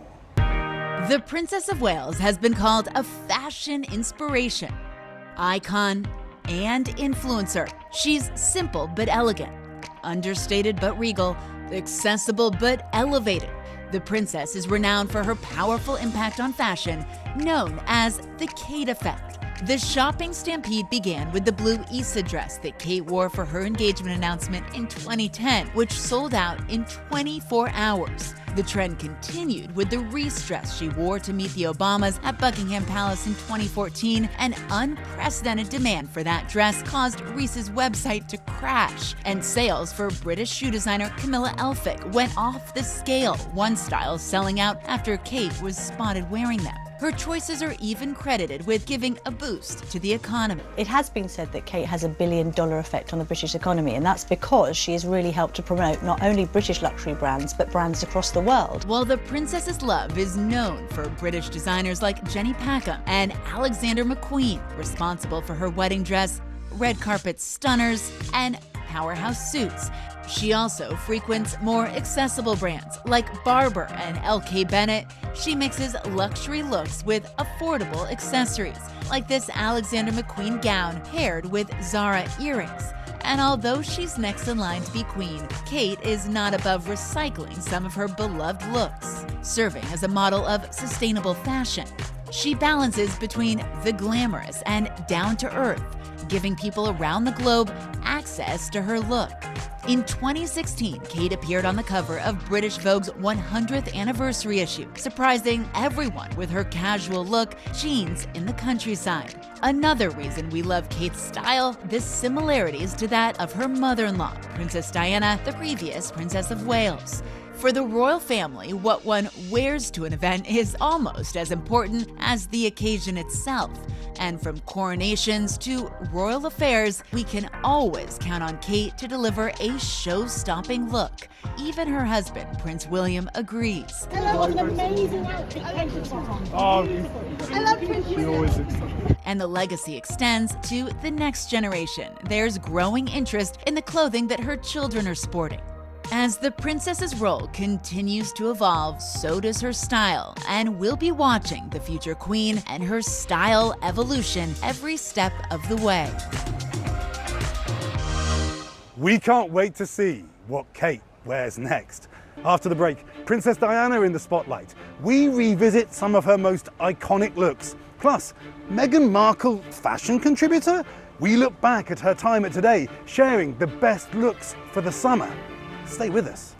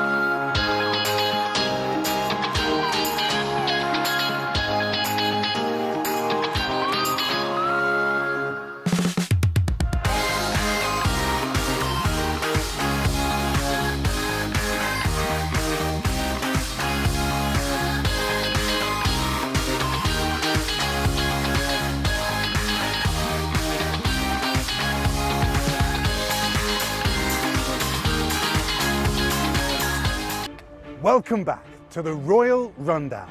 We now step into the shoes of the late Princess Diana, who knew the power of fashion. Many of her outfits still popular today. E!News' Erin Lim Rhodes has more. Take a look. Princess Diana's fashion legacy continues to reign supreme. There's no doubt that the royal left her mark on the world, redefining the role of a princess and shaping pop culture. She also cemented herself as a style icon, with coveted looks that have stood the test of time. From chic athleisure to that jaw-dropping revenge dress, here's a look at Princess Diana's fashion moments that we're still obsessed with.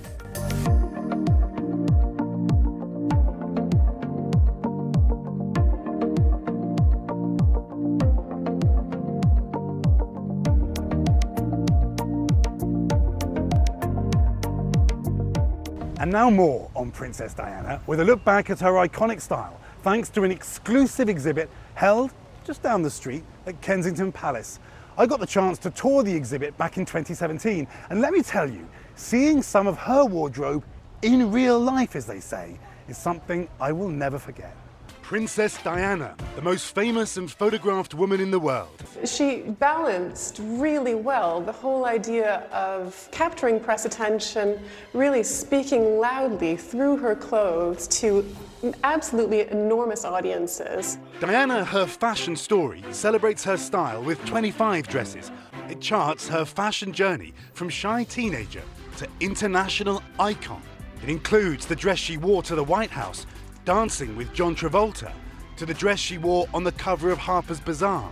There's a dress that people will remember because of what happened when she was wearing it. She famously danced in the White House with John Travolta, Wow. and it was one of those amazing moments. Said Cyrus, along with his wife Catherine Walker, designed many of the dresses in this exhibit. Wherever she went, people wanted to see her as a British princess. She was, after all, the future queen, a British ambassador. These were, after all, work clothes. The Versailles Palace was the inspiration for this dress the princess wore in 1994. But what did strike me was the way in which the light came through. What we designed was something which we felt would show the princess shining through a frame. This is a really poignant one. Also on display, some of her favourite dresses she auctioned off for charity just 2 months before her death. Like this Versace dress worn just after she separated from the Prince of Wales. She's saying, I've separated, I'm my own person. She was asserting her independence, but she was also, I think, by this point had really solidified and understood and stamped her own style. The garments that we see here are a testament to her legacy in many ways. These garments then became mementos of the princess. What legacy did she leave for the fashion world? The princess is hugely relevant on a personal level. So many people all around the world somehow still see a piece of themselves in the princess. A voice that was silenced way too early. While that exhibit is now closed, Kensington Palace's largest exhibit ever, Crown to Couture, is currently open to the public until October. Coming up, diamonds, rubies, emeralds. Oh my. Our very own Savannah Guthrie got a chance to try on all the royal jewels earlier this year. Plus, royal fashion on a budget, the social media influencer who recreates Kate's looks for everyday wear. After the break.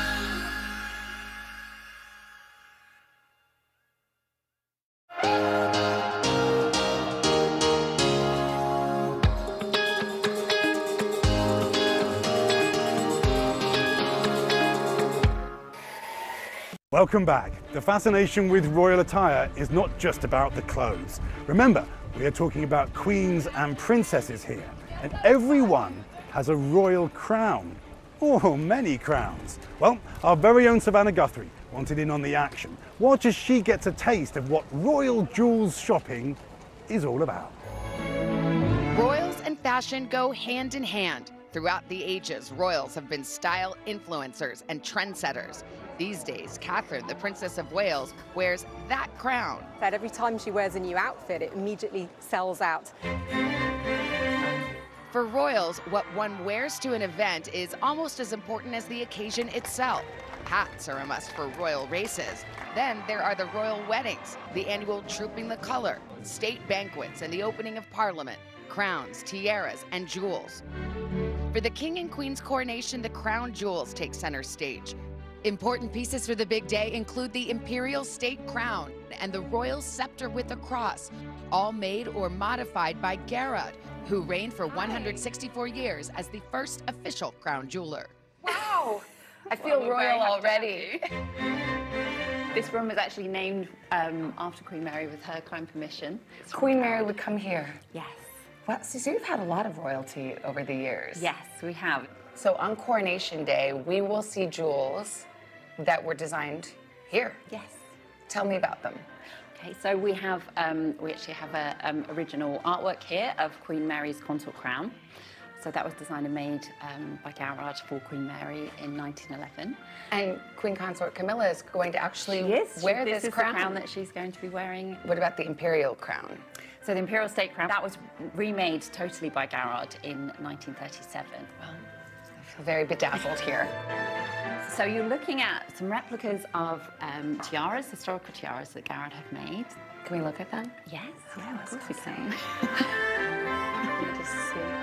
What do we think? Perfect on you.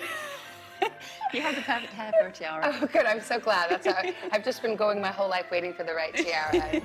There's also another iconic creation to their credit. You're sporting some beautiful bling as well, and I feel like I've seen this before. A beautiful example of this is Princess of Wales' engagement ring, which was formerly worn by the previous Princess of Wales, Diana. Hers is obviously a little bit larger than this one, but this is pretty large. But this one's pretty special as well. This will do. Someone who has worn many royal jewels over the last few years, Meghan Markle. As a working royal, the Duchess of Sussex dazzled with her fashion-forward looks.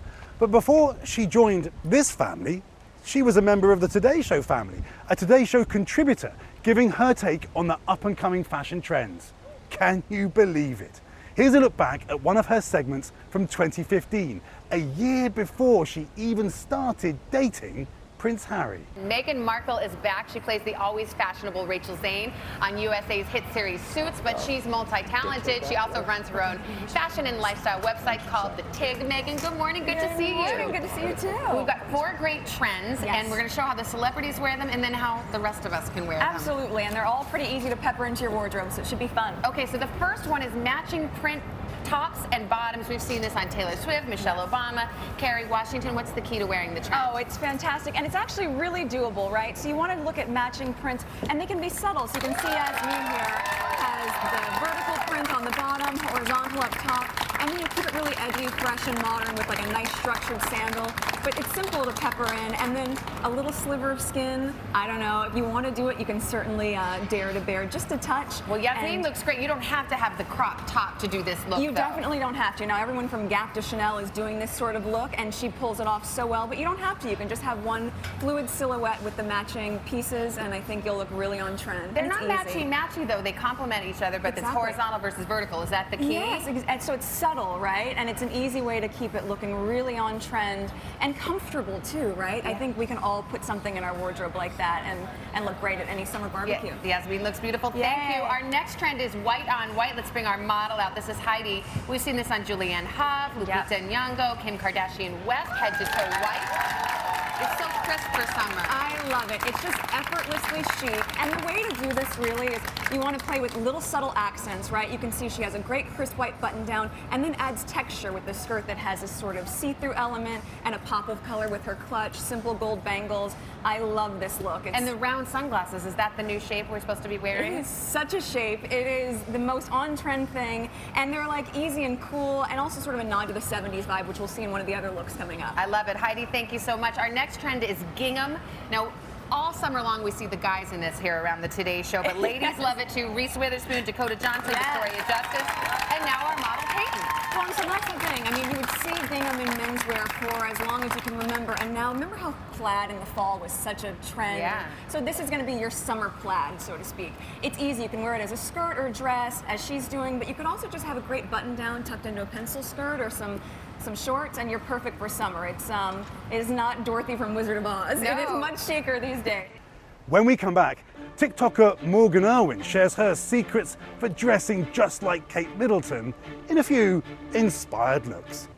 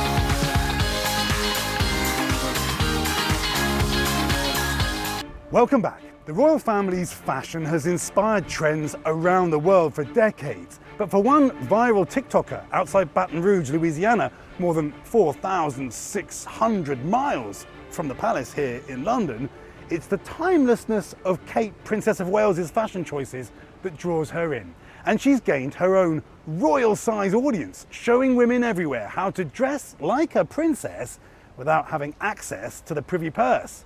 Here's Molly Hunter with more. Welcome to a series that I like to call Kate Middleton Style on an Amazon budget. I don't know if y'all are the same, but I am obsessed with her. Social media style maven Morgan Freeman has always been drawn to the grace and elegance of the Princess of Wales. I vividly remember when they got engaged and she was wearing that navy blue dress, and I was 12 at the time. That's where it just like clicked for me. I was like, I have to dress like this woman. I want to carry myself like her. But it probably wasn't until these past 2 years that I got to the age where I was like, you know what? This is what I love. And now Kate's influence continues on one of the biggest days of Morgan's life. I'm getting married in September, and I bought the first wedding dress that I tried on because I had a very distinct vision in my mind, Kate's wedding dress. Her love for Kate's style has ignited Morgan's own fashion following. I love it! I am actually so in love with this. With over 3 million likes on TikTok, where she reimagines the royal styles for less. I cannot get over this $29 dress. There are girls that are on the younger side that don't want to follow fast trends. Then there's women that are 60, 70 years old, and they're like, thank you so much, you've saved my wardrobe. And I feel like I've created this really warm environment for women. I don't think y'all are ready for this. Star of the show, this maroon coat with the faux fur. I'm speechless. Let's put it on. The most viral look is definitely the maroon coat. It's a timeless piece that I feel like people can pull out around the holidays when it's cold year after year. When Kate comes out, it's like, I'm just waiting to see what she's wearing because I'm hopping on my phone to see if I can find something similar while saving people money. Her secret to creating a high-end royal look for less, it's pay attention to the details. Say a stripe doesn't align at the seam, to me that is like a big no-no. It just doesn't look cohesive. It doesn't look expensive.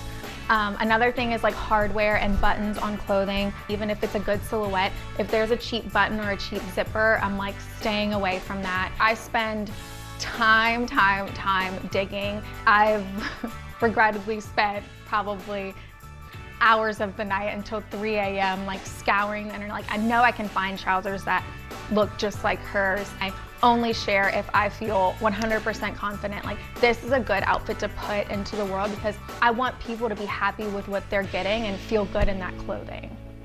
But it isn't just the princess's wardrobe that this royal watcher is drawn to. Kate embodies is kind of like a poised power. So I feel like through her clothing, but then also just her energy, it's like this lady seems so delicate and like royal, but at the same time like so strong and bold. Morgan's crowning achievement, helping other women feel confident with wardrobes that may never go out of style. It like sparks this like childlike joy in me to put an outfit together. I love to feel that for myself, to feel so good in an outfit when you walk out the door like, oh my gosh, like I feel like I'm on cloud 9 right now because my outfit is so like banging.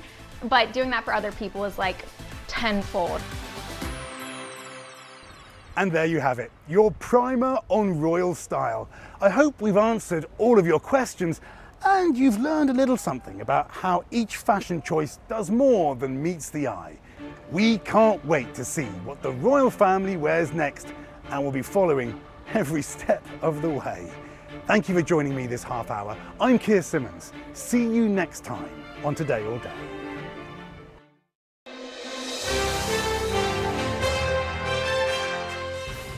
When it's as hot as it's been this summer, the last thing you want to do is turn on an oven. Okay, here's the question. When was the last time you turned on your oven?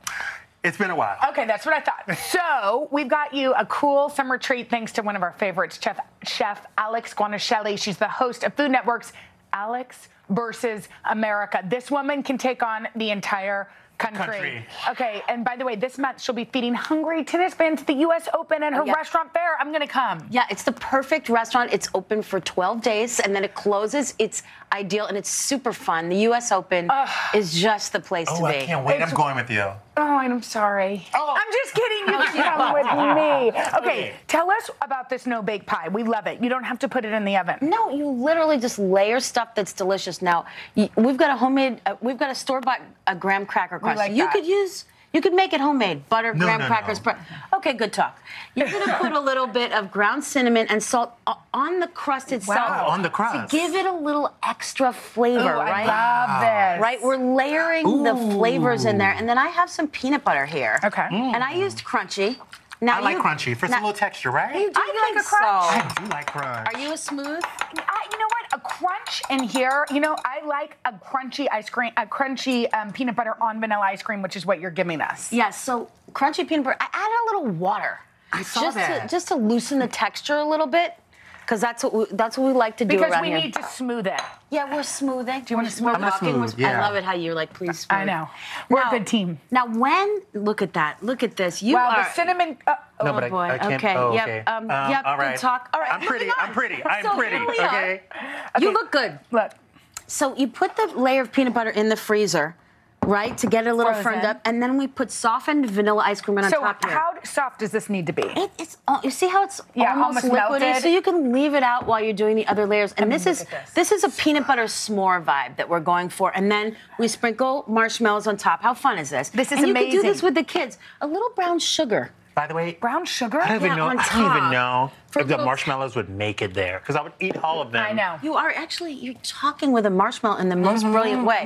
Okay, we freeze that for a while. We let that firm up, and then what? Yeah, yeah. We're adding chocolate on top of this. Yeah, and then you do that. Now we add chocolate ice cream on top there, and again, it's smooth. Yes. And by the way, you could do just vanilla or Yeah. just chocolate. Oh, you can kind of sort of choose what you want. Yes, absolutely. You can make this Oh. easier or And use harder. any type of ice cream, frankly.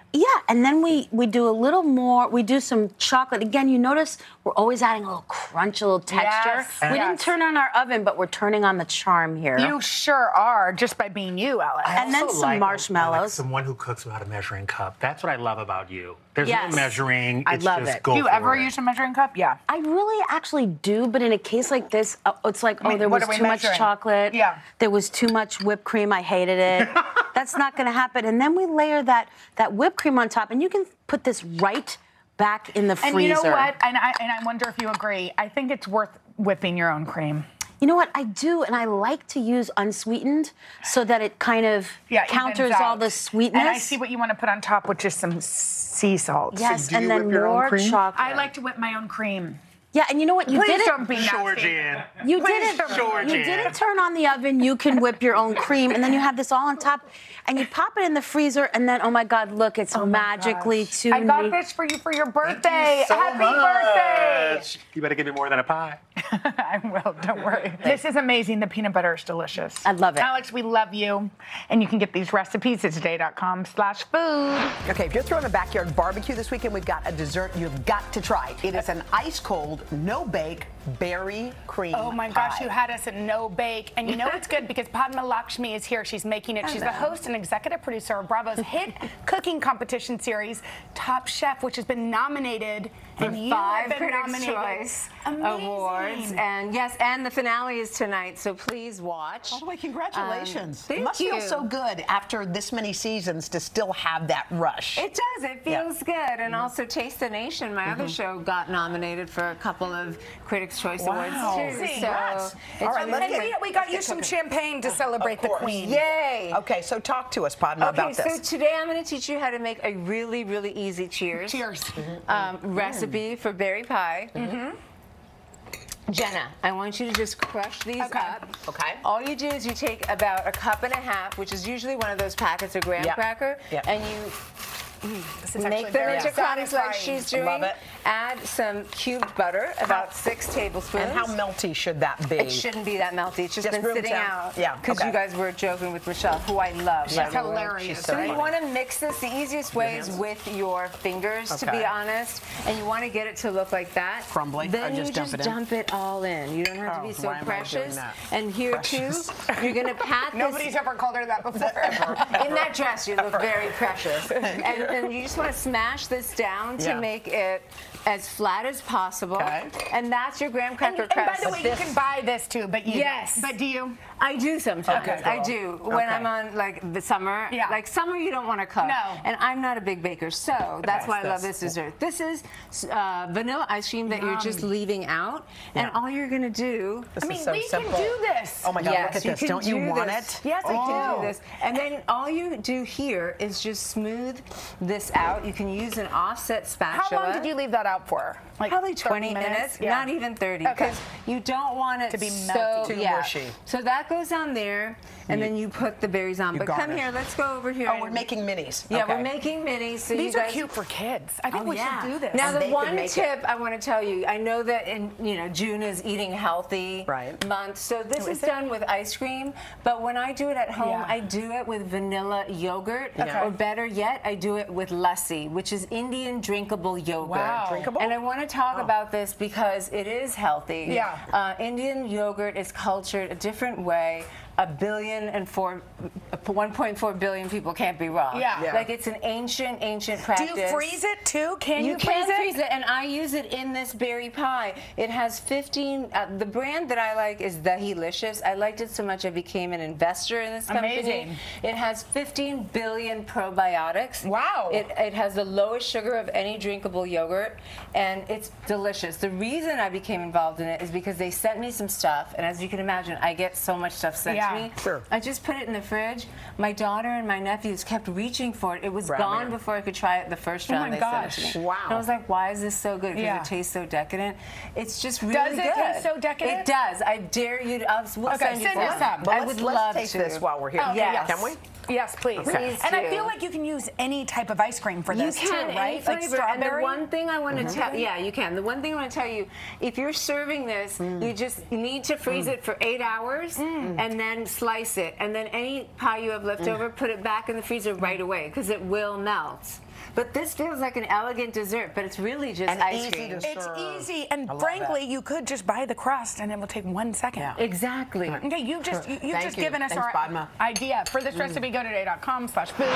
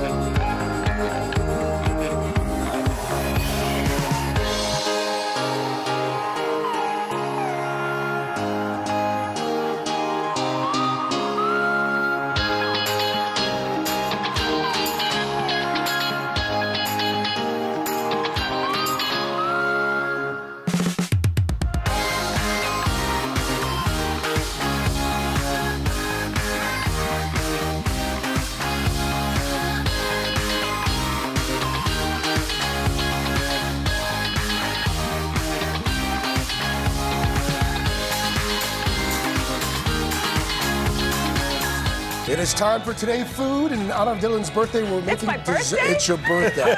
We're making dessert using ingredients that you probably already have at home, and here to show us the self-proclaimed queen of easy peasy, Jessie Sheehan's here. She's racked up quite the following on TikTok, creating delectable desserts in no time, and now she's out with her new book. It's called Snackable Bakes. Jessie, good morning. The TikTok legend. Hello! So happy it's no baking. This is fantastic. This pie has no bake, and I'm going to get started right away. Let's do it. This is an orange cream pie. It's a no-bake cream pie with a pretzel crust. Oh. The first thing we're going to do is make a pretzel crust. We've got our brown sugar. Okay. We have some finely ground pretzels. We have a little bit of salt. I am a saltaholic. I'm just going to...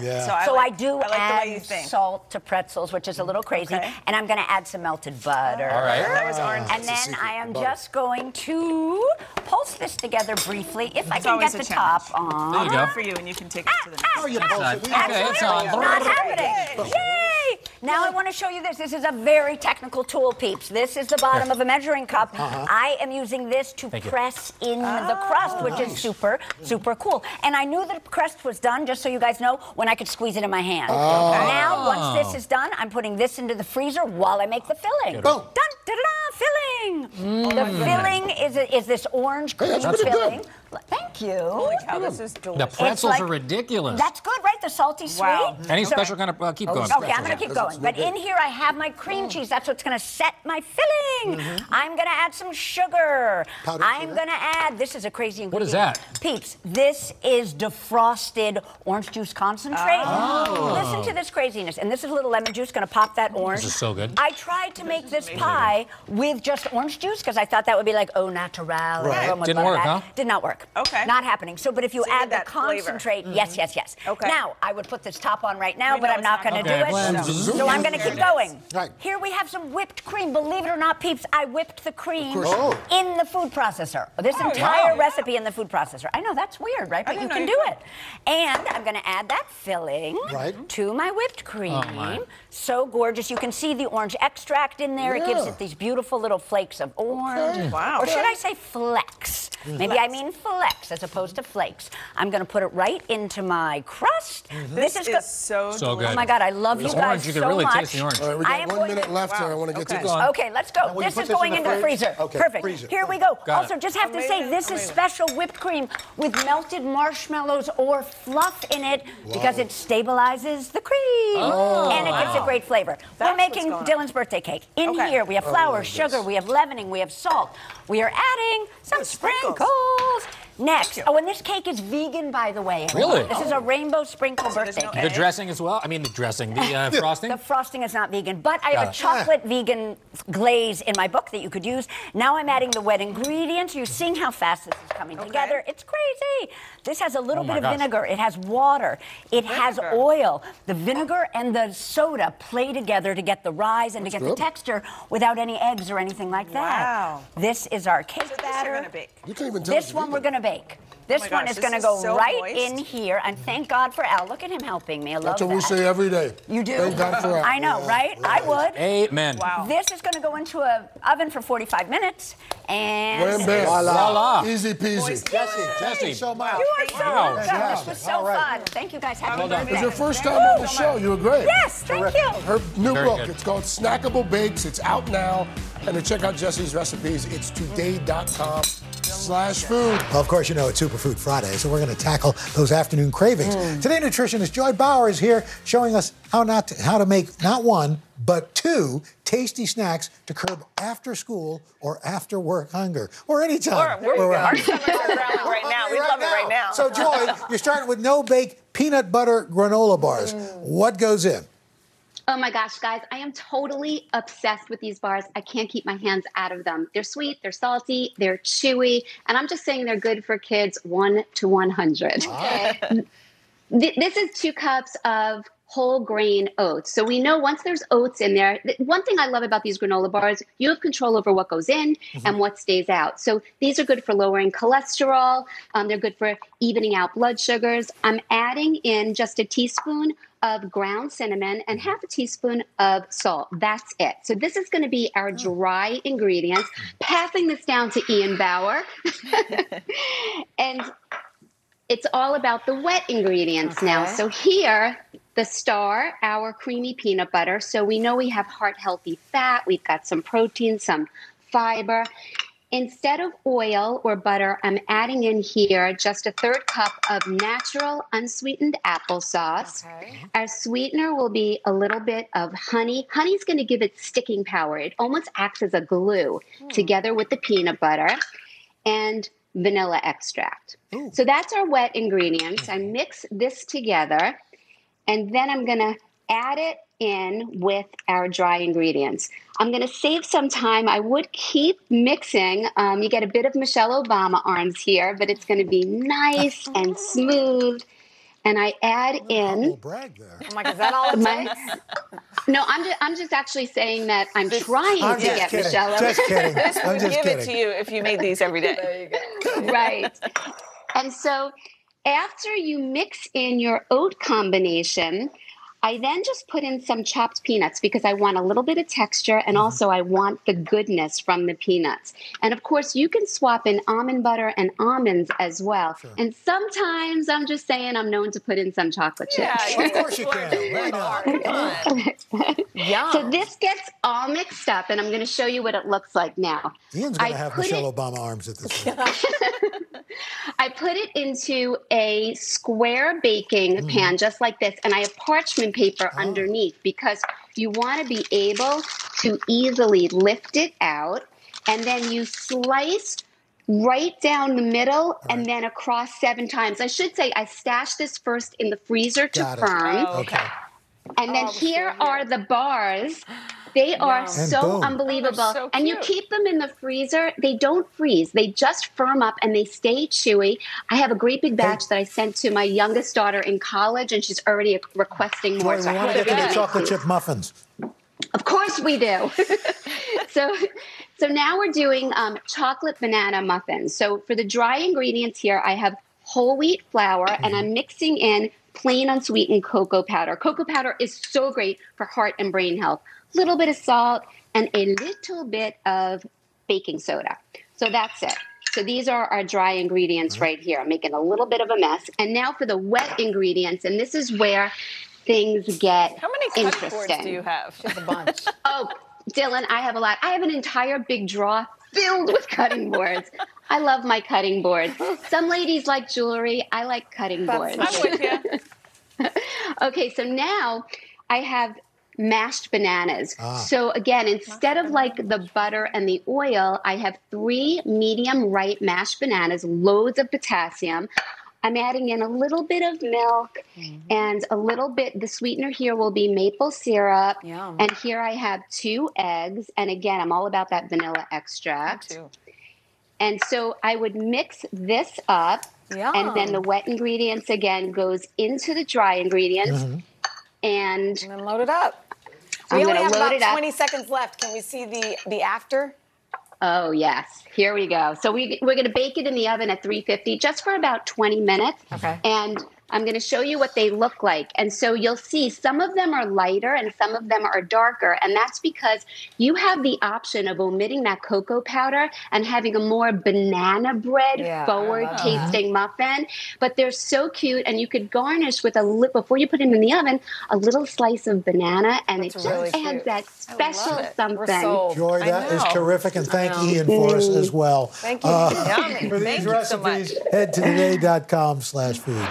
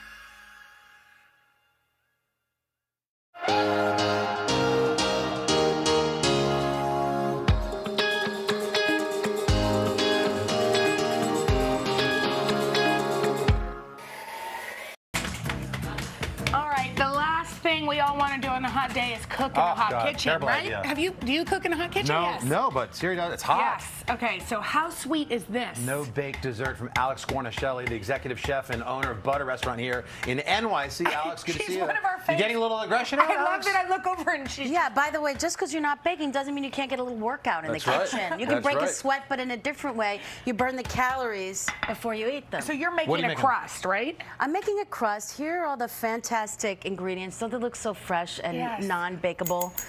I just crushed up some cookies. You can bake homemade cookies. But why do that when we can just buy some store-bought? You crush them with a rolling pin in a bag. Right. Would you open what the bag? What kind of cookies are these? Magic Man. These are just straight butter cookies. Okay. They've got some spritzy cookies, snickerdoodly notes. I love the tasting that's going on. It goes in here? Yep, right in there. With so wait, so this is the no-bake cheesecake, right? This is the crust. Would you please stir? Sure. And I'm going to add cream some cheese and cookies and nuts and some toasted almonds. You could skip the nuts, by the way, if you wanted to. Okay. If you're not into that person. You mix it in, and then what happens is we come over here and we just press it in. So I start by pressing this cream cheese and nut and cookie mix, and then check it out. Come on, you can do this.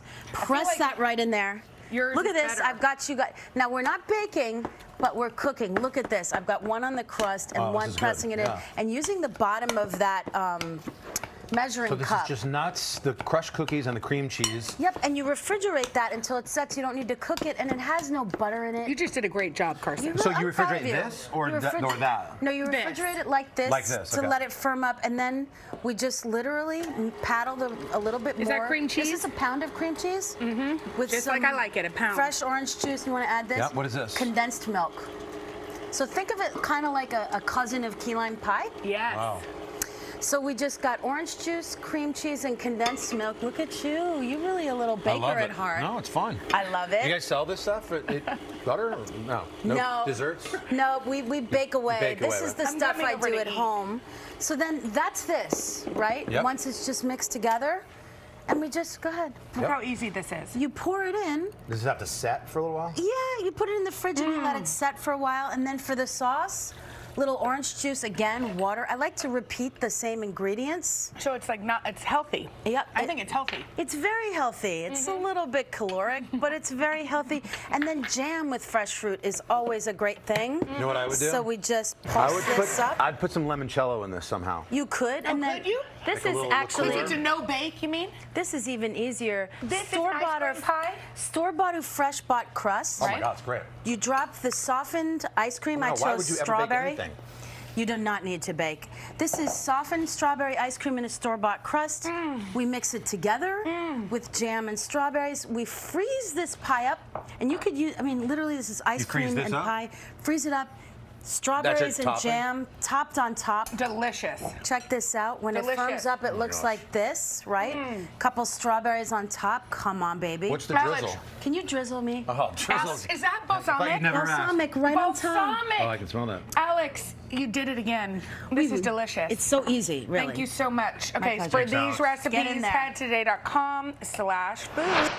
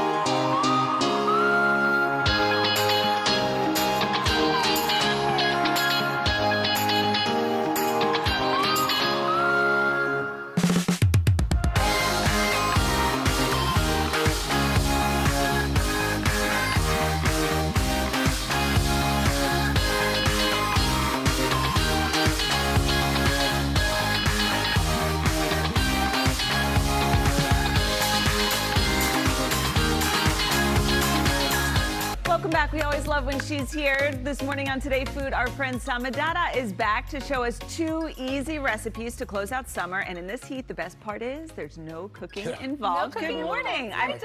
I always see you on Hi, Instagram. Hi, I'm so Sama. happy you're back and cooking for us because your I'm food so looks happy to so be delicious here. all the time. I'm so happy to be here. I want to always create really easy, healthy recipes. No ovens required Yes. here. That's So they're great. perfect for the end of summer. This looks yummy. What is this? So this is my chilled chickpea salad. Super easy to make. I love recipes where you just kind of throw everything in one bowl, mix it up, lots of flavors, lots of textures. So we're gonna start with some diced cucumbers, okay? So we can just go ahead and dice it. I know we're on TV, so I'm gonna just Be do careful. my little, I know. Dylan Thank can you, do that. Craig. What do you mean? Dylan's like a Dylan, pro. you wanna I'll dice talk for while me? you talk, yes. I'll Dylan's do a it. pro. Also, you call them chickpeas. Is there a difference between the chickpea and the garbanzo bean, or is that the same? It's the same thing. Okay. It's the same thing. And you know what? I am not above a canned chickpea. Okay. I love a That's canned good to know. chickpea. They're Do you easy. rinse them first? You do. So for this recipe, recipe, definitely rinse and drain them, but they're easy, they're accessible, they're Yeah, I love affordable. You can find them. So, wow, beautiful. Thank you, Dylan. Great job, Okay, Dylan. great. So we've got our diced tomatoes already in here. So we're going to do that. We're going to add our tomatoes.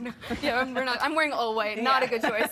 Dump that Cucumbers in there. We've got some diced red onions. Okay. And then I'm going to go in with my chickpeas, again, drained and rinsed. Drained and rinsed. Right in there. Does it matter what kind of tomato you use, Sama? You know, I would actually prefer for you to use a really nice ripe tomato. If it's in season, even better. But you can use grape tomato, cherry tomato, whatever calls to you. Okay. Okay, great. So we're going to add some lime juice. Dylan, I'm going to make you just do that because you're a pro. Just put me to work. There you go. And then now, this is my favorite thing. After we add some lime juice, some olive oil, we're going to add some chaat masala. So chaat masala is a spice blend that's really common in Indian street food. It's delicious. It's got cumin, coriander, that's what takes it up. mango I powder. was just about to say, I didn't see that coming. Yeah, it's a little that is tangy, good. That a is little savory. fantastic. Where can we Cayenne, get that? Salt. You can get it online, honestly. The internet Chaat is our masala. BFF. You know This what I'm is saying? great, She actually Sama. sent some to us. Salt. And it's herbs. healthy too, right? Very healthy, and look, like wow. it's packed with protein. It's got lots of that veggies, cilantro? texture. That's cilantro. Little salt, a little freshly lime. ground And black that's olive pepper. oil? And this is olive oil. Really simple, Girl, this really is easy amazing. to make. I'm so glad you Cold like and it. fresh. This is It's amazing. chilled, it's refreshing. We love it. And that So- gives it a little spice too. a little spice, a little kick. Okay. And now another really easy no-bake recipe. Okay. I love carrot cake, but sometimes I just don't want to turn my oven on. You know what I mean? I don't blame you. So these have become my new carrot cake best friends. So Okay. first we're gonna grate some carrots. By the Done. way, everything comes together in a blender. Okay. So you can grate your carrots using a box grater. We've got some unsweetened shredded coconut in here. Coconut. Add our carrots. If you guys follow me on Instagram, you know I don't stop love- talking about dates. Yeah. I like You it's al- all you I always do. love like the to dates. introduce me to dates. It's like all I talk about. It's getting not normal. All right, let's go. Dates in there. We've Just got make some. sure you get that pit out before you Oh, put it in there. please pit because I've them. ruined a recipe with a couple. Definitely Date pit them. pits. I'm using medjool dates, which are really sweet. They've got a nice juicy flesh. Some cashews for that really nice buttery base. And then all of the usual suspects with carrot cake. We've got some cinnamon, some ground ginger, some salt, Think healthy. vanilla extract. And then what I like to do, it's kind of fun to get your kids involved as well. You get this dough, blend it until it's nice and pulverized. Hey. And now, What? That's You much better sound than I was shocked. expecting. I do like it, You Sam. sound I am. surprised. That is much better than I I do was like green expecting. Sam. The actual shock on Craig's mean, face right now. You know, I was Make them into little bites. Wait, And it roll tastes it. like cake. And so you know what I like to do? Get some nice like mixed salted nuts. You can use your favorite. I'm using pistachios and pecans here, but use your fave. And then you can just roll it in the nuts. This gives a nice little like sweet and salty situation, you know? I love a little Absolutely. sweet and salty. No bake, kids would super enjoy easy this. to make. They would really love it. It's really delicious. It's also fun to get the kids involved with making it, Just right? so Because you it's guys very know, hands-on. Sama is like my girl crush and my inspiration, even though she's like young enough to be my child. Stop. Like when I first met her, she worked for NBC and she was like glowing. And you know me, I went up to her, I'm like, what do you do? Like, 'Cause what, she drinks how do you 2 look gallons like of this? water every And then day. she started introducing us to her cooking. We're like, this is why she is Right. so glowy. No meat, I love no it. water. She said also kind of tastes like oatmeal cookie dough. Oh my God. It does. It's a Right? definite cookie dough vibe, Yes. right? Oh, Because good. it's really chewy. It's Good morning, welcome to The Boost. Today we are celebrating people who are changing the game, blazing trails, and redefining rules. So, we start with a new trend that has single moms coming together in a new way and expanding the definition of family. Our good friend Maria Shriver has the story. The number of single mothers in this country is on a steady rise. And while the U.S. has the highest rate of children living in single-parent households, Americans are also much less likely to live in extended families than anywhere else in the world. A reality that has some parents and their children looking for other options. We knew that we would be happier no matter what happened if we all combined. It just was such a good opportunity that there was no reason not to. It was 4 years ago that Kim Neff came to her kids, Samantha and Jackson, with an idea, the same one that Crystal Terry presented to her son, Shane. I remember the day my mom told me. I was instantly excited. The two moms met when their boys were in the same first grade class, and years later went through separations and divorces around the same time. In 2019, they decided they would be better off living together. You thought, okay, so this will be better for us financially. Right. We can share the rent, share the utilities, share the groceries. Right. You can Yes. help with childcare. Mhm. I'm at the office, you're at home. Did you think of it also as emotional support?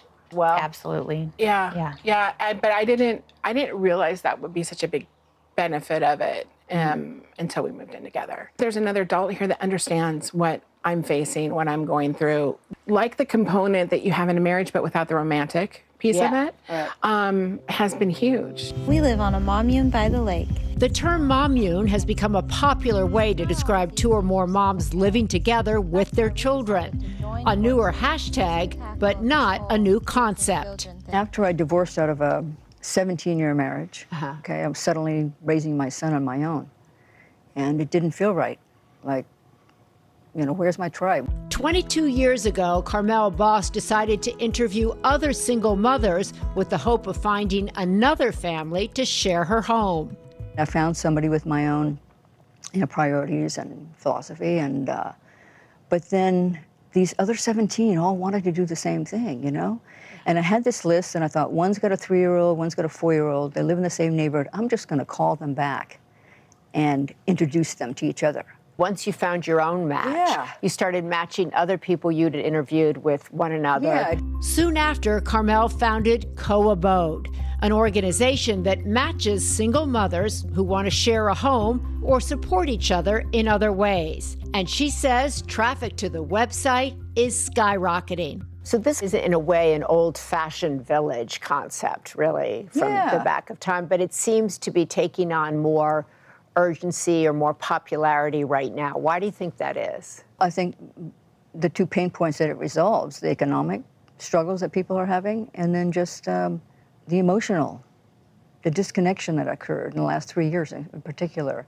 According to the U.S. Census Bureau, 80% of single-parent families in the U.S. are headed by single mothers, and 23% of them live below the poverty line. Without this living arrangement, Kim and Crystal say their lives would look very different. I wouldn't be building for any kind of future if I was trying to pull this off on my own. It'd be a paycheck-to-paycheck circumstance. How do you implement boundaries, or do you? Do you say, like, okay, this is my family, and this is my family, and this is my space and my space? We talk about that all the time, that this is our space. Yeah. It's not your space, it's our space. Yeah. And it works for us. I love it. A shared space and a true village. We're a family of 5, and like that is so cool. As we continue our celebration of family, let's meet 4 women who have formed a unique sisterhood and support system. They're creating a new kind of family and sharing how they hope to help other women. Chanel Jones has their story. At any given moment, I have people I can talk to, laugh with. We do a lot of laughing. Karen Hopper, Leandra Nicola, Holly Harper, and Jen Jacobs all say they found their dream home here in Tacoma Park, Maryland. But for them, it's not just about location, it's about living together, kids and all. They go out and practice their flips on the trampoline, and it's just the most fun. The idea for this full house came from Holly and Heron, close friends who went through divorces at the same time. Holly and I really just said, why not? We were in individual apartments. We were kind of tired of paying rent and dealing with the logistics of being single parents. My marriage ended, and then I had a couple of really significant losses. And then in early 2020, my dad died. Just like my life was burned to the ground. And so I could turn to Heron and say, I literally have nothing left. Let's just do this. They started searching, finding the perfect house on day 1 and closing in June of 2020. They just needed more people to share it with. I posted in the neighborhood listserv, hey, 2 single moms bought this house. You know, we have a basement unit for rent. Leandra messaged right away and said, I want in. Leandra, tell me about that decision then. Part of just trying to find a way to have a stable place to live as a single mom, and then had all the perks of this amazing built-in support system. Then Holly and Heron's friend, Jen, also moved in. The pandemic had been, 6 months into it, and I was just not feeling in a good place and just feeling really cut off. And then finally, in October of 2020, that was my decision, I gotta get out. So how's the place set up? Do you each have your own kitchen and bathrooms? It's a 4-unit building, so there's a front door, and from there you access directly sort of Holly's unit. Upstairs is mine, and then on top of mine is Jen's. And then you can go to the basement and access Leandra's. The four split the cost of household expenses and hold monthly meetings to talk business or about any conflicts, which they say are rare. This is probably a loaded question, but for those of us who are married, we're like, oh, how does that work? Sometimes I'll joke with my husband that I need a wife. Like, you know, I need somebody to like help me. Like, I just need, Come you know what I mean? The simplest example is every Monday night is garbage night, and only probably once a month do I do it, because someone else has done it. And it's like, oh my God, I live with women.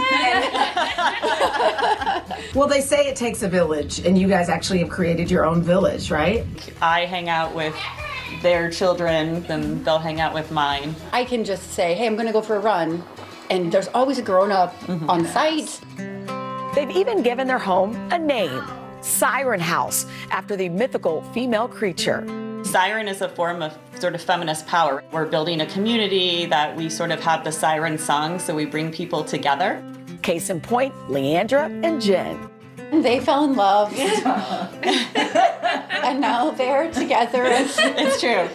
Wait, is this for real? Like, seriously? Yeah. Yes.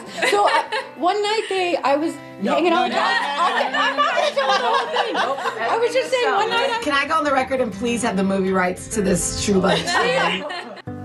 Not only that, the women also helped Leandra open a cafe nearby called Main Street Pearl. To be in a place where you can like really trust the people around you who are going to always have you, it's like that is something that I didn't know I could ever have. So is there anything you want people to know about what you've learned from this experience? You can do whatever you want.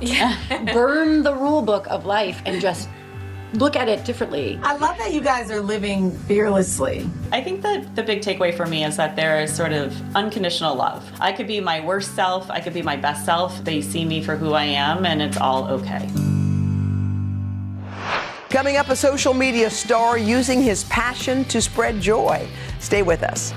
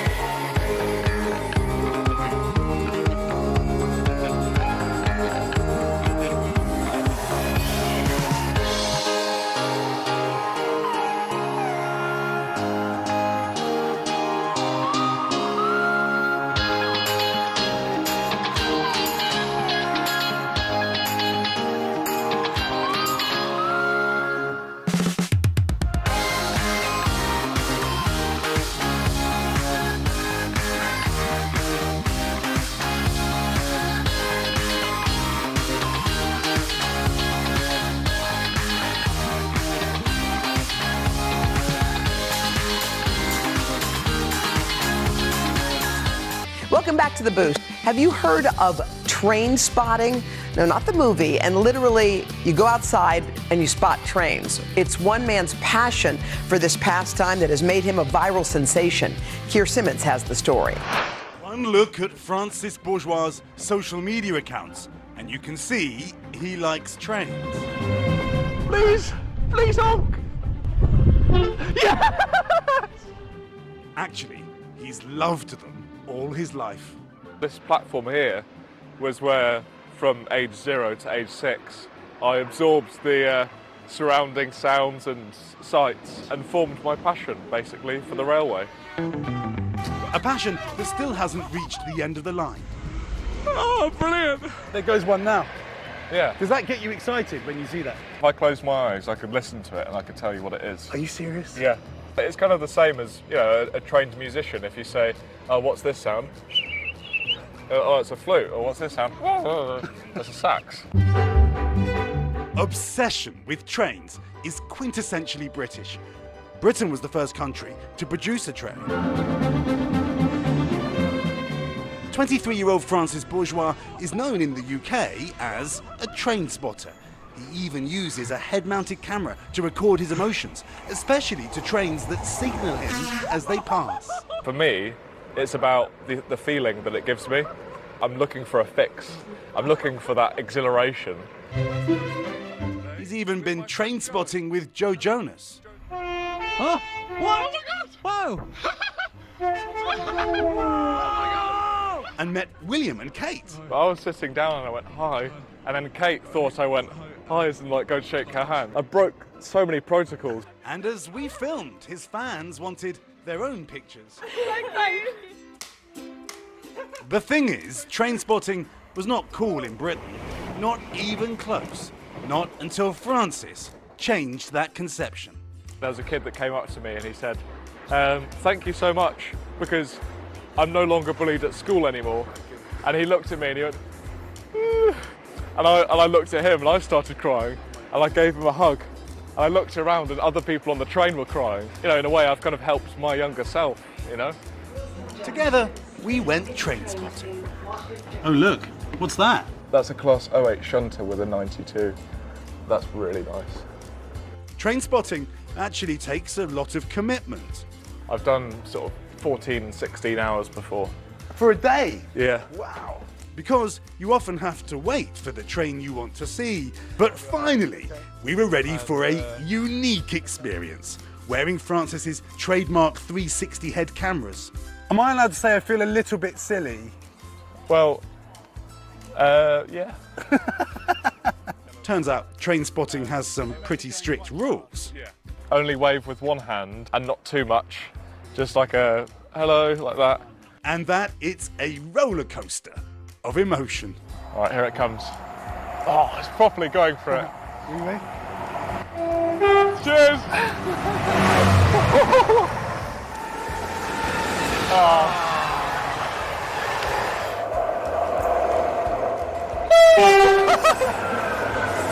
There we go. For Francis, who's even written a book, having his passion accepted is the greatest high of all. You're part of letting people know that it's okay. Letting people know that it's okay to be different. Ideally, everyone should be accepting of one another, especially in schools. I'd like there to be a change in awareness that people who are different should be accepted and even celebrated. And we've got another story for you. It'll lift your spirits. Take a look. Does everybody have a ball? Yeah. At Cleveland's Citizens Academy Southeast School, Get in a circle. these kids are learning to love basketball. Call me Coach Ryan though, because he's Coach Rasul. I like to teach kids. I like to inspire kids. You go on the left side, right? Inspired by this dynamic coaching duo. My name is Coach Rasul, Mr. Rasul. What's your favorite part about being a coach? My favorite part about being a coach is inspiring other people to pursue their dreams. This is the sideline. That's 10-year-old Ryan Rasul alongside his dad, Harold. Everybody get a partner. The fifth grader leading a new program he helped create called Little Hands. So left hand. The goal? Ready? Go. Teach kids hand-eye coordination while building teamwork and trust. We're going to face each other now. But for Ryan, this mission is about so much more than the game. It's a chance to give back after surviving 3 surgeries for a rare type of brain cancer. Do you think, Ryan, that, your story of survival is a driving force behind what you do at Little Hands? It's definitely a driving force, and I have to be on my best behavior at all times so I can be a good leader and that the kids will look up to me. It's no surprise Ryan's love of the sport runs deep. Dad played ball in college and now coaches teens at Trinity High near Cleveland. What does it mean to you, Harold, to have Ryan be following in your footsteps? It means a lot. So now I think he's really understanding his value. Wow, okay, I can really help these kindergartners or these first graders or these second graders. What does it mean to you to see how big their smiles are? I mean, it's heartwarming. Every time I feel discouraged or if I feel angry, I just think about those kids that are looking up to me. This father and son setting an example. Set, go. Helping young players succeed both on and off the court. I'm gonna say 1, 2, 3. We're gonna say our chant, little hands, all right? 1, 2, 3, little hands. Coming up, we're trying our hand at some new skills. Stay with us.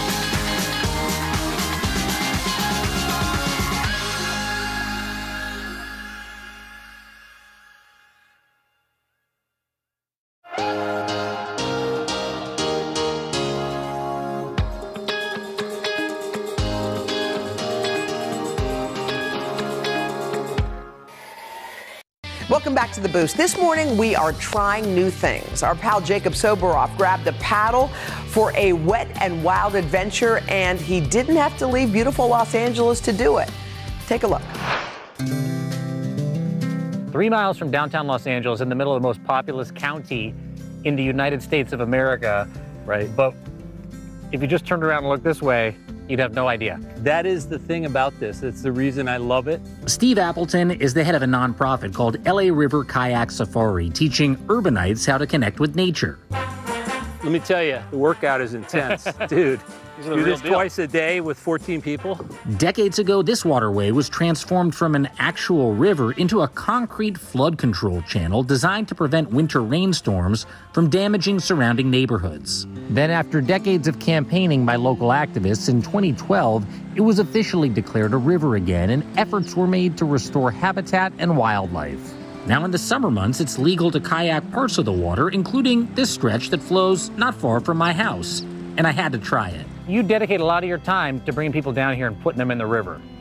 Why do you do that? It's a bit of a coach thing. You're the coach of the LA River. Yeah, it's a kind of coaching position. So, coach me. What should I expect today? We're in this urban oasis. Yeah. But this is not just a slow paddle down a pond. There's a couple little drops. We'd call them mild rapids. Wait, let me just get this clear. You said there are going to be some rapids? Oh, yeah. We're going to get a little splash. No question about it. There's a few things I may want to show you with the paddle.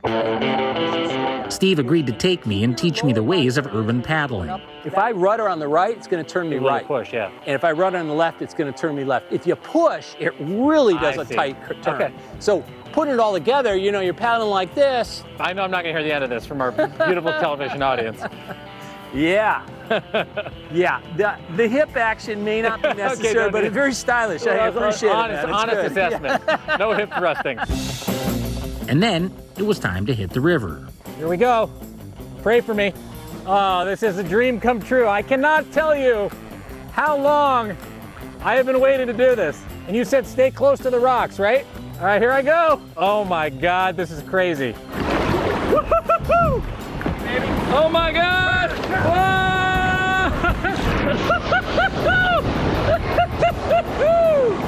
Yeah! Oh my my God! That was amazing! Wow, that was so fun. I knew I was gonna get wet. I didn't know I was gonna get wet that quickly. It's funny because as clean as I know the water is, having a butt full of LA River water, it's like you just think, what? Okay. Yeah. I had that moment years ago. I'm long past it. Exactly. It's like nothing a good shower can't fix. Yeah, exactly. Soon enough, we were a couple miles downriver. The LA River is a series of juxtapositions, nature versus the urban landscape. Hey guys, coming down. Woohoo! Woohoo! How fun. Oh, I see where you're going. Here we go. Oh yeah! Woo-hoo-hoo-hoo! That one I didn't get stuck. Lots of tossing and turning. Yeah, how you like me now, Steve? Woo-hoo-hoo! Yeah! And then the trip was over.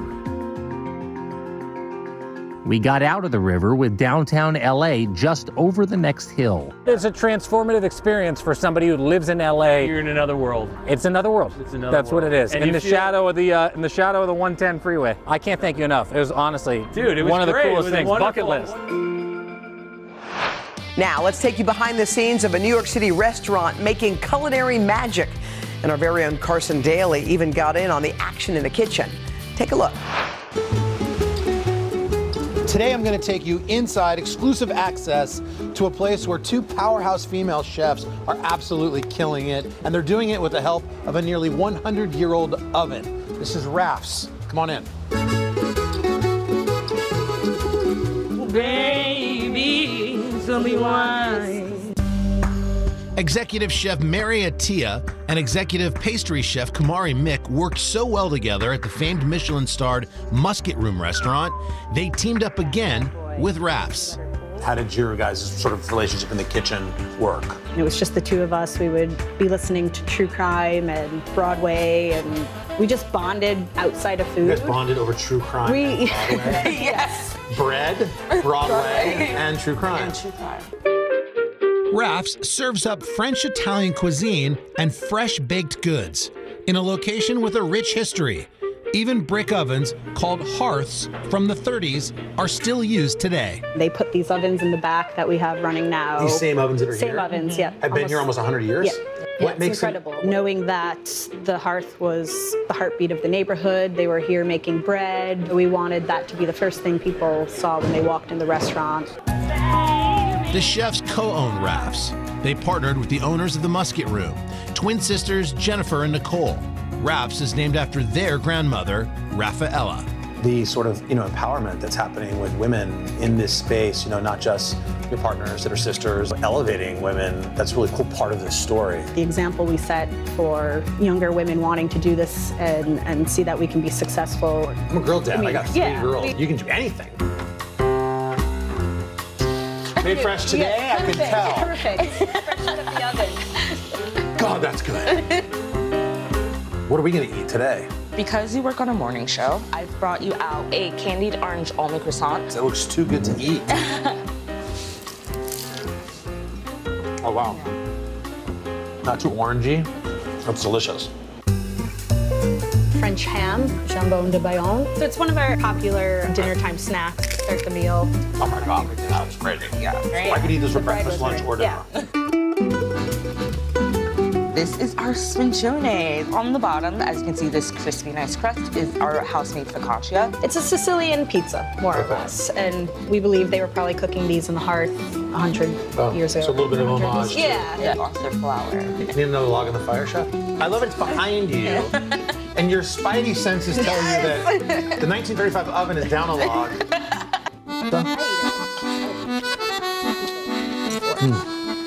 Wow.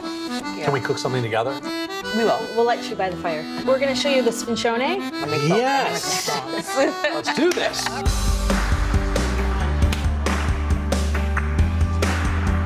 Mine's not so bad. No, I think... James Beard nominee. I think you're actually hired. That thing is huge in there. Oh yeah, it goes 14 feet back. 14 feet back. So then we do one more layer of cheese. Okay. It's like practice boxing in here. Yeah, we can only hire shorter people. Hey, it's a beauty. Can I get a doggy bag, please? All right, on to my croissants. All right, we got a croissant. A croissant. Yeah? Yeah. Yeah, good job, good job. Ooh la la. Roll like the wind. How are you with piping bags? Ooh, you might have exposed my new fly zone. So I've never done a piping bag in my life. Yeah. Oh yeah. Wow. Oh yeah. C'est magnifique. Cheers. Cheers. Oh. Appreciate it. This is incredible. What you guys are doing here. Come back soon.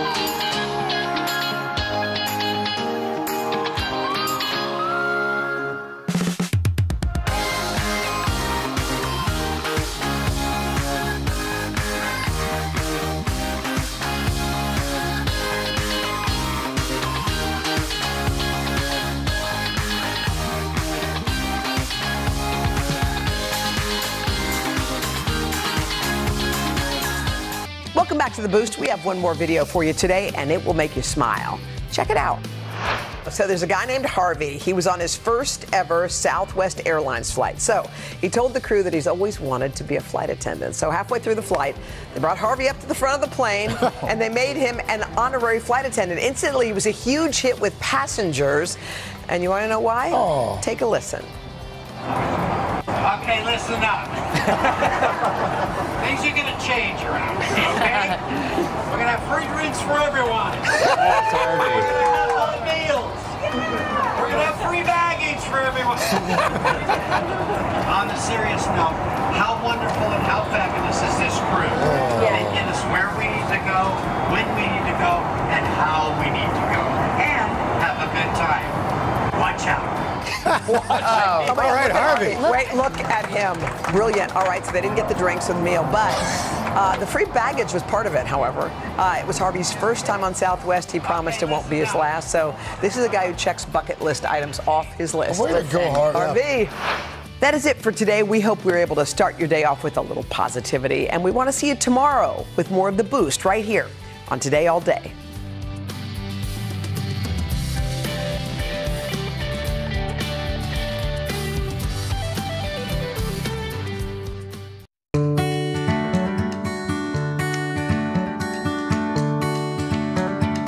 Hello, and thanks for joining us on Consumer Confidential. I'm Vicki Nguyen. Learn how to sell your home quicker at asking price, if not higher, reduce your energy bill, and why you need to think twice about giving out your email. It's all coming your way. But first, a warning about a potential danger for drivers and pedestrians. Ultra bright headlights that can lead to accidents, and what you need to do now to stay safe on the road. Social media is filled with photos and videos of blinding headlights. I can't even see. I'm like literally getting blinded from the guy's headlights behind me. Watch these close calls apparently caused by the glare. This driver barely misses that pedestrian. Another near collision with an oncoming car. And this crash into a downed tree. The light does look much brighter. John Bolo is a scientist who studies lighting for the Mount Sinai School of Medicine's Light and Health Research Center. He says older headlights use halogen bulbs, which have a softer orange color, but newer ones are bluish white. You're creating a lot of glare for those other drivers. And a potentially dangerous situation. That's right. Bulla showed us the difference firsthand with an older halogen headlamp and a newer LED, both emitting the same amount of light. I'm going to look at the warm light just to kind of get a sense. Okay, yeah, it's bright. Let me see what the LED light does.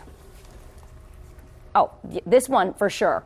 Much, much brighter. It hurts my eyes, and actually, I'm still seeing the spots from it. Why is it that they appear brighter? Well, our eyes are more sensitive to blue light. He says the issue is magnified when a headlight is out of alignment, a common problem. An NBC News analysis found only 10 states require annual inspections that check to see that headlights are aligned correctly, pointing straight out and down.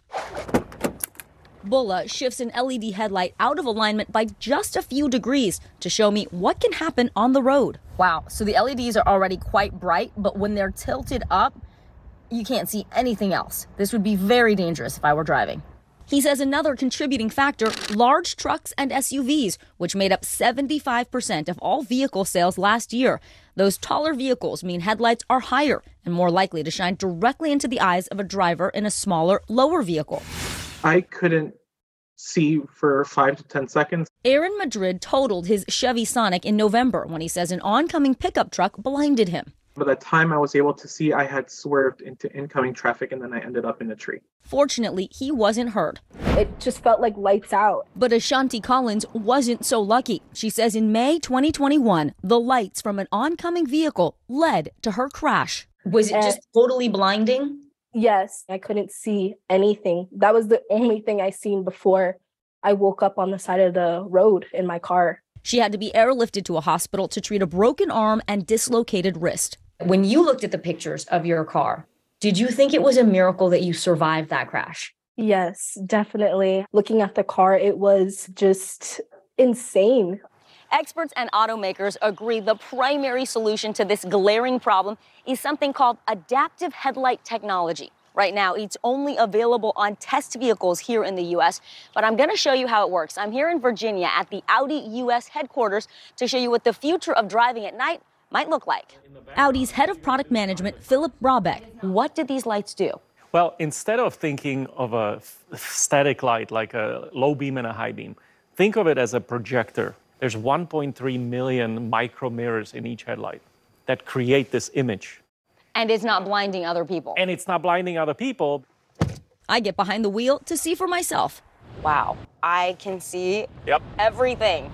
This experience of driving at night is completely different and so much better. I feel like a safer driver. Notice these arrows on the pavement. It's helping you stay within the lanes. As I pull onto the highway, the lights highlight my lane without affecting other drivers. Okay, so this so car now he got in front of me. And notice how it's got a shadow on him now. Yeah. Oh, interesting. But the real light show takes place on this dark, windy road. It almost feels like magic because of the amount of light that is being cast all over. I'm not used to seeing that as a driver. I switch cars so I can see what it's like to drive toward the test car with adaptive headlights. His high beams are on. Yes. But they're not a problem for me. Yep. Whereas this car behind him with the LEDs is quite bright. Yes. It's remarkable to see the difference. Do you think this technology is life-saving? Absolutely. Adaptive headlights have been in use in Europe and several other countries for about a decade now. But automakers and safety experts here say red tape in the United States means it could be years before we see this technology allowed on cars here. So in the meantime, you want to drive slowly at night. Look toward the right-hand edge of the road to avoid glaring lights. And if you suspect your headlights are out of alignment, you can actually check to see if one light is higher than the other when you pull into your garage or point your car towards a wall. Even an inch or two can mean a major misalignment 100 feet down the road. And don't forget to check with your mechanic. They should be able to easily realign your headlights. It's not just road safety that's become a hot topic. Retailers have also started tightening their refund policies and charging additional fees. This is all according to the National Retail Federation. Americans returned $816 billion worth of merchandise in 2022. So how do we avoid those extra fees? Here's how you can make your returns easier and cheaper. So, Vicki, it used to be when you bought something online, you didn't like it, it was a simple, easy return. But is that not the case so much anymore? Things are definitely changing, Hoda. Once upon a time, when we were nervous about going online to buy something, what is this, the internet shopping? Retailers were like, look, we're going to make it so easy for you. We're going to ship it to you for free. You can return it to us for no fee. It'll be just like going to a brick and mortar. Fast forward 15, 20 years, and now we are doing that gangbusters. But it's not free to the retailer when you process a return. It's anywhere from $15 to $20 minimum. And we talk about 16.5% of all online purchases go back. And there's a real cost. And now retailers are trying to claw that back. A recent survey by GoTRG shows 60% of retailers are reconfiguring their return policies in one way or another. It did almost feel like they did want you to like go try it on at home, send it back, no problem. Well, times they are changing. So what are some of the new rules and pitfalls we should work out looking for? PBP. It's not a thing. You're making up it's another not a one. thing. I admit to you, I am making this up.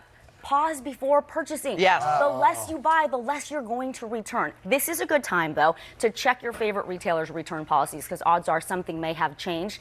And then when you get that item, if you're not positive you want it, make sure you keep it in original packaging. Try it on without makeup or perfume on, because if you return it, it needs to be in sellable condition. So much of these returns ends up in a landfill, so it's wasteful. Even if you get your money back, it's very wasteful, and there's a cost to the environment, all that shipping, that carbon footprint of sending you something, you boxing it up, sending it back. So those are things you need to keep in mind. And if you go to return in-store, always bring your ID and your original form of payment. That just helps to expedite the return. Someone said wait 1 week. If you're going to buy something online that's not urgent. Yes. If you look back in your little basket and it's a week later and it's still there and you need it, then get it. And sometimes you get a discount too. Yes, Greg, sometimes you get a coupon I listen in to you, email. Vicki. Yes. I listen love to it. you.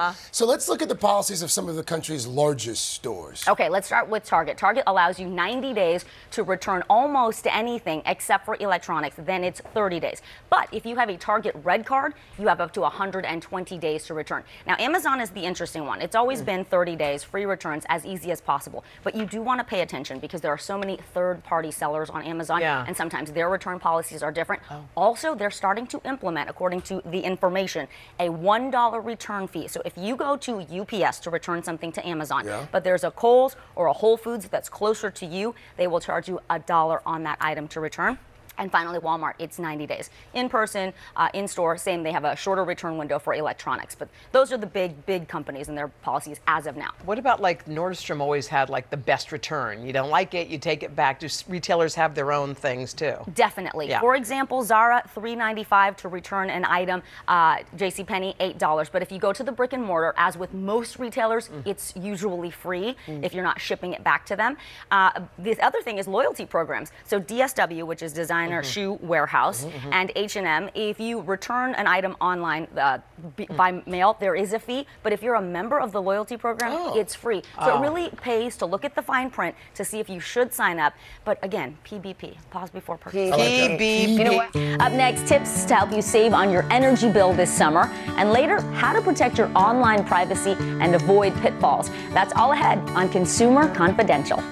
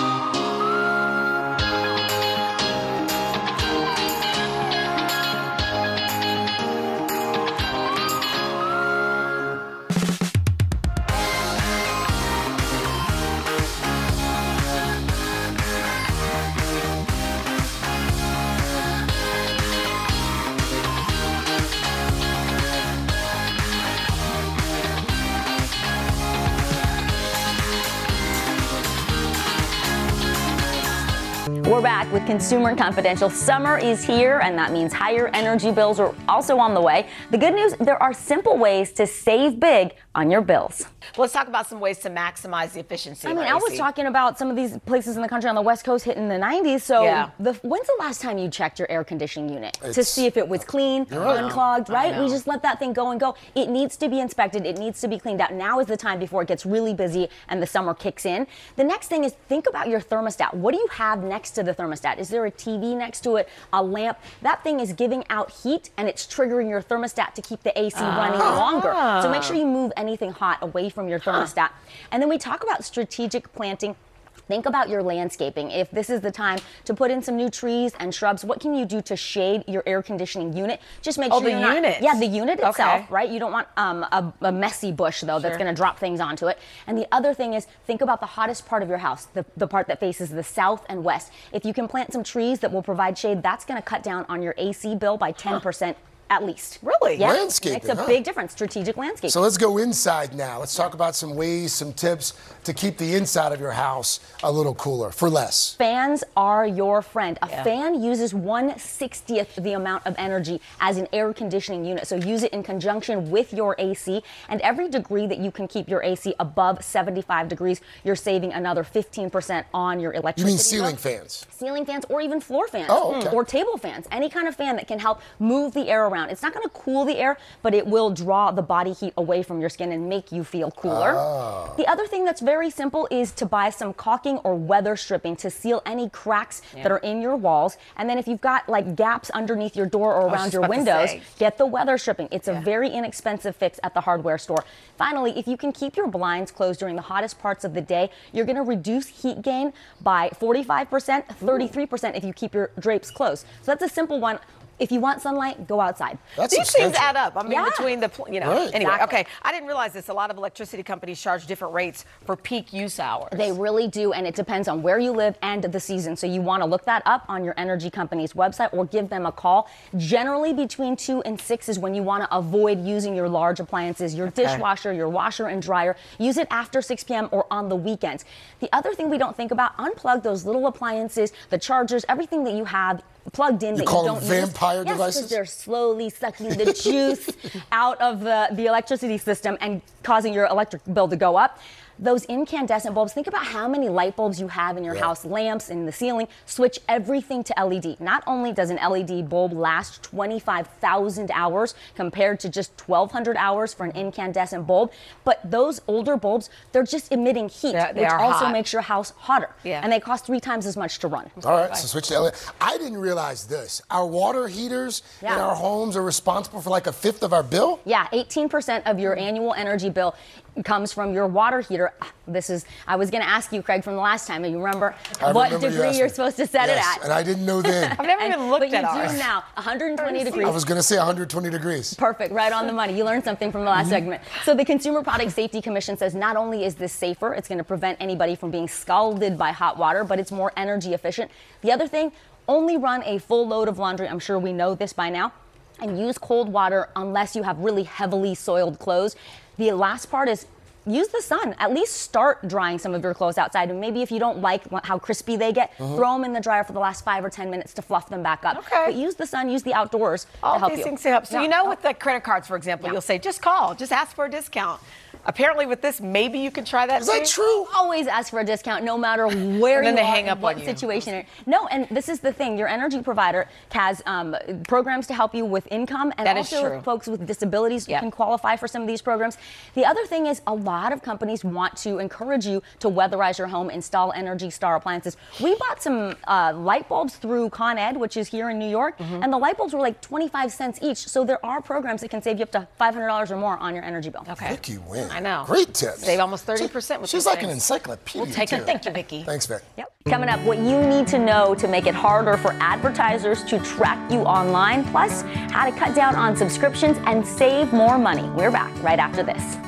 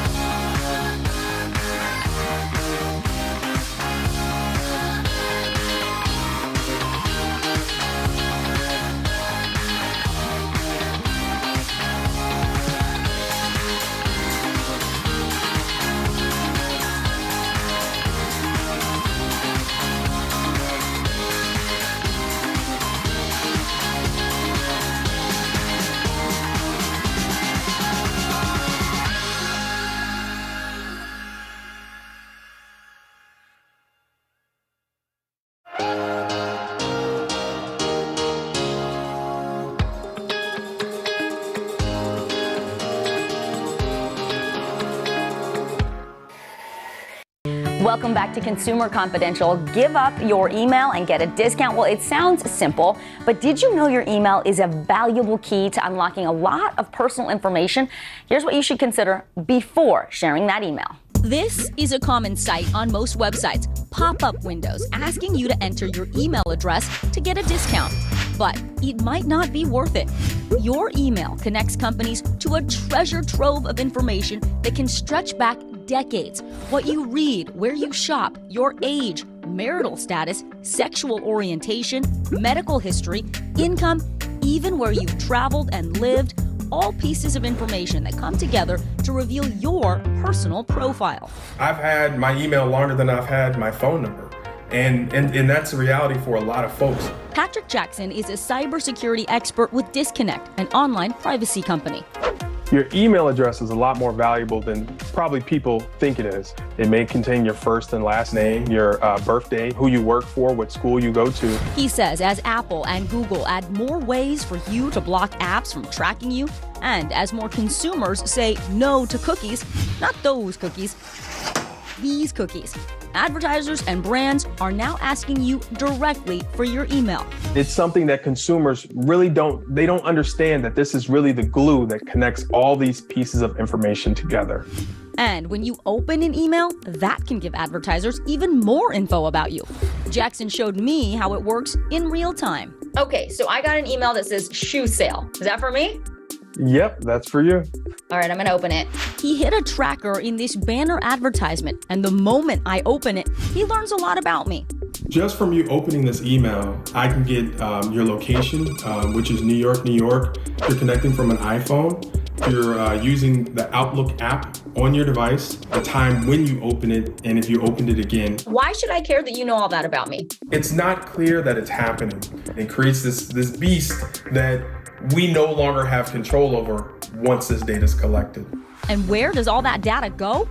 Patrick says it often ends up with so-called data brokers that might collect and sell it to people like Michael Preem, the CEO of Modern Impact, an advertising agency that helps brands target their customers. Preem says some of this data collection helps consumers by giving them a better online experience. What's the benefit to the consumer? The benefit to the consumer is actually receiving ads that enrich or create a better digital experience. There's no way to remove all advertising from our digital ecosystem. But Preem also advocates for consumer privacy and enforcement of privacy laws. The balance then for brands is making sure that they don't breach our privacy, where they don't come across as stalkerish. Do you think there's a world where you can have both? A consumer can protect their data and have their privacy and still have ads and an experience online that is relevant to them? I sure hope so. While it's not perfect, I think the goal for many smart advertising brands are to continue to enrich that experience, not to hijack it. And it's not just your email, but your phone number too. That allows businesses to text you and target you for ads. And the more your phone number is out there, the greater a chance it could be part of a data breach, which would make you a bigger target for robocalls and spam texts.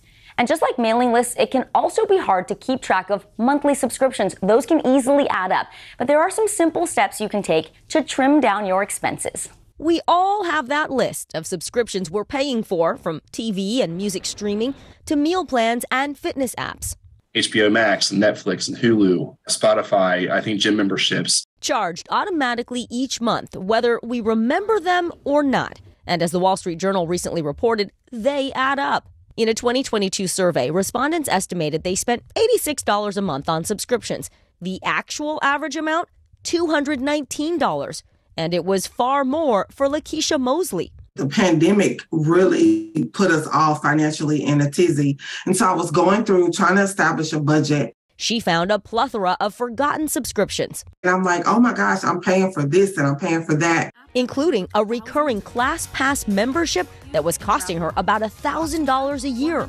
I can count on one hand the time I signed in, maybe once or twice. Mosley added up over $700 a month in subscription charges. She ended up canceling more than half. Subscribers like her are saying enough is enough.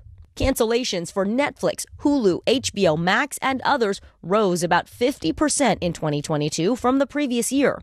Are subscriptions one of those easy things to forget about because they're automatic? Absolutely. Your subscriptions are so often, they're small amounts. So sometimes we forget about them.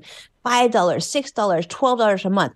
And a proposed rule from the Federal Trade Commission would crack down on companies, ordering them to make it as easy to cancel as it was to sign up. They need to tell you how long the trial period goes for, clearly have to tell you by when you have to cancel. The FTC plan is now up for public comment. Meanwhile, there are a variety of apps that can help you keep track of expenses and flag subscriptions you may have forgotten. I realized I was paying for 2 Netflix accounts and 2 Spotify accounts. Dustin Hensley used the app Rocket Money to identify duplicate payments and a mystery $300 annual charge that he got refunded. What advice would you give to other consumers, having gone through your experience?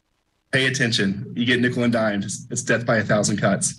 If you don't want to use another app to track your subscriptions, you can streamline your payments so they are easier to track. For example, use your most used credit or debit card and set up alerts on your phone for when those charges hit. Then you'll see that. You'll be reminded that you are still paying for subscriptions.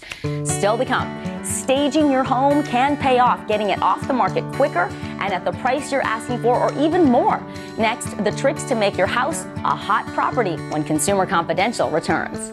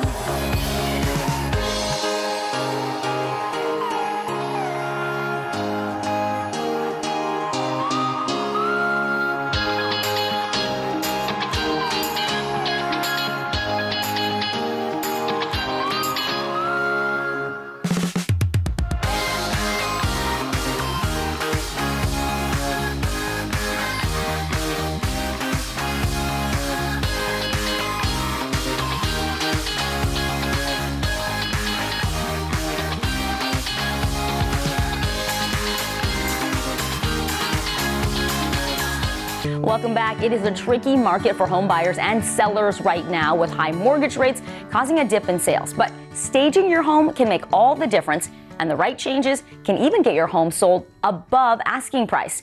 The best part? You don't have to spend a fortune. All the world's a stage, including your home when it's time to sell. With existing home sales down nearly 23% from last year, some homeowners now opting to set the scene for potential buyers, giving their spaces a mini makeover before putting them on the market. We staged the main living areas. We also repainted a lot of walls, but more importantly, massively decluttered the house. From a fresh coat of paint and unobstructed windows to updated furniture and floor coverings. A recent survey finding 81% of buyers' agents said staging made it easier for a buyer to visualize a property as their future home. We sort of have to move the seller out a little bit in order to help the buyer feel like they can move in.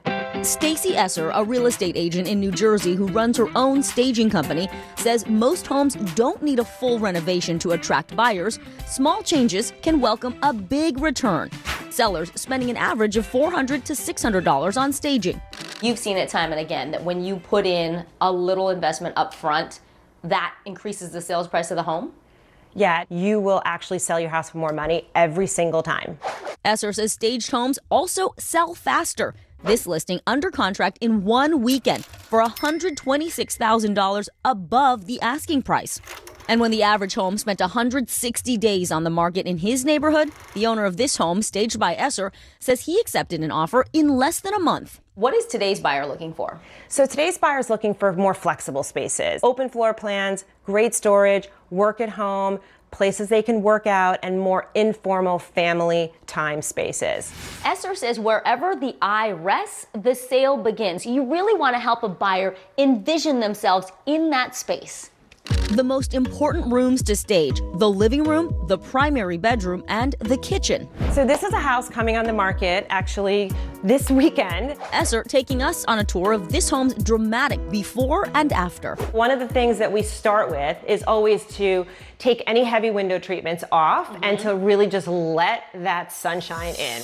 This would-be formal living room recently painted a neutral color ahead of its transformation into a more casual, flexible space. Tell me what you did in here. So first of all, I think what we did is we just made the room feel a lot larger and created multiple seating areas in this really large space. What can you do in the kitchen to tidy it up and make it more appealing to buyers? So one of the easiest things we can do is basically help a seller declutter a kitchen. Esser's recipe for a market-ready kitchen: clear the counters, swap out bulky furniture, and accessorize with pops of color using items you already have in your fridge or pantry. You really jazzed up the kitchen. Yeah, we totally did. It's inexpensive and anybody could do this. These are actual just vegetables. And we like to use this cookbook to make it feel like somebody was just here cooking. And just switching out the table made a big difference. You combine the round table with the pop of white and it really lightens up the space. And upstairs, Esser's team reverting this den back into a kid's bedroom. Bedrooms help sell houses. When it comes to staging, it's not just what's on the inside that counts. First impressions matter too. Don't forget about the outside. Make sure your home has curb appeal. There should be flowers planted outside. People should trim their hedges. People should make sure that their lawns are taken care of. Simple touches to help prepare your home for showtime. Esser says the best time to sell is when interest rates go down. She encourages you, if you are thinking about selling, to start your decluttering process now. For example, take down the family photos like this. See how much cleaner and clearer it looks? Next, you're going to want to remove any drapes to allow some more natural light to shine into those windows. It makes a big difference.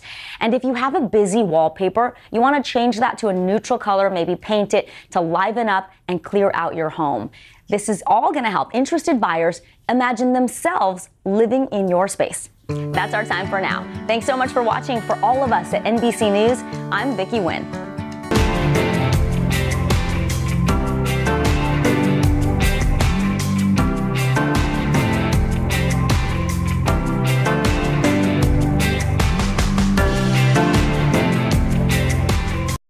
In the 1950s, 60s, and 70s, Black-owned restaurants weren't just places to get a meal, several becoming crucial meeting spots for activists at the forefront of the civil rights movement. And the families still operating these restaurants today are committed to honoring their historic legacies. It's time to head out of Studio 1A and hit the road for a new kind of culinary adventure. Follow me as I taste some of the most iconic foods around the country and meet the families behind them. Together, we're going to learn how a good meal has the power to connect us to our past, our future, and each other. We're in Harlem, the epicenter of Black culture in the United States.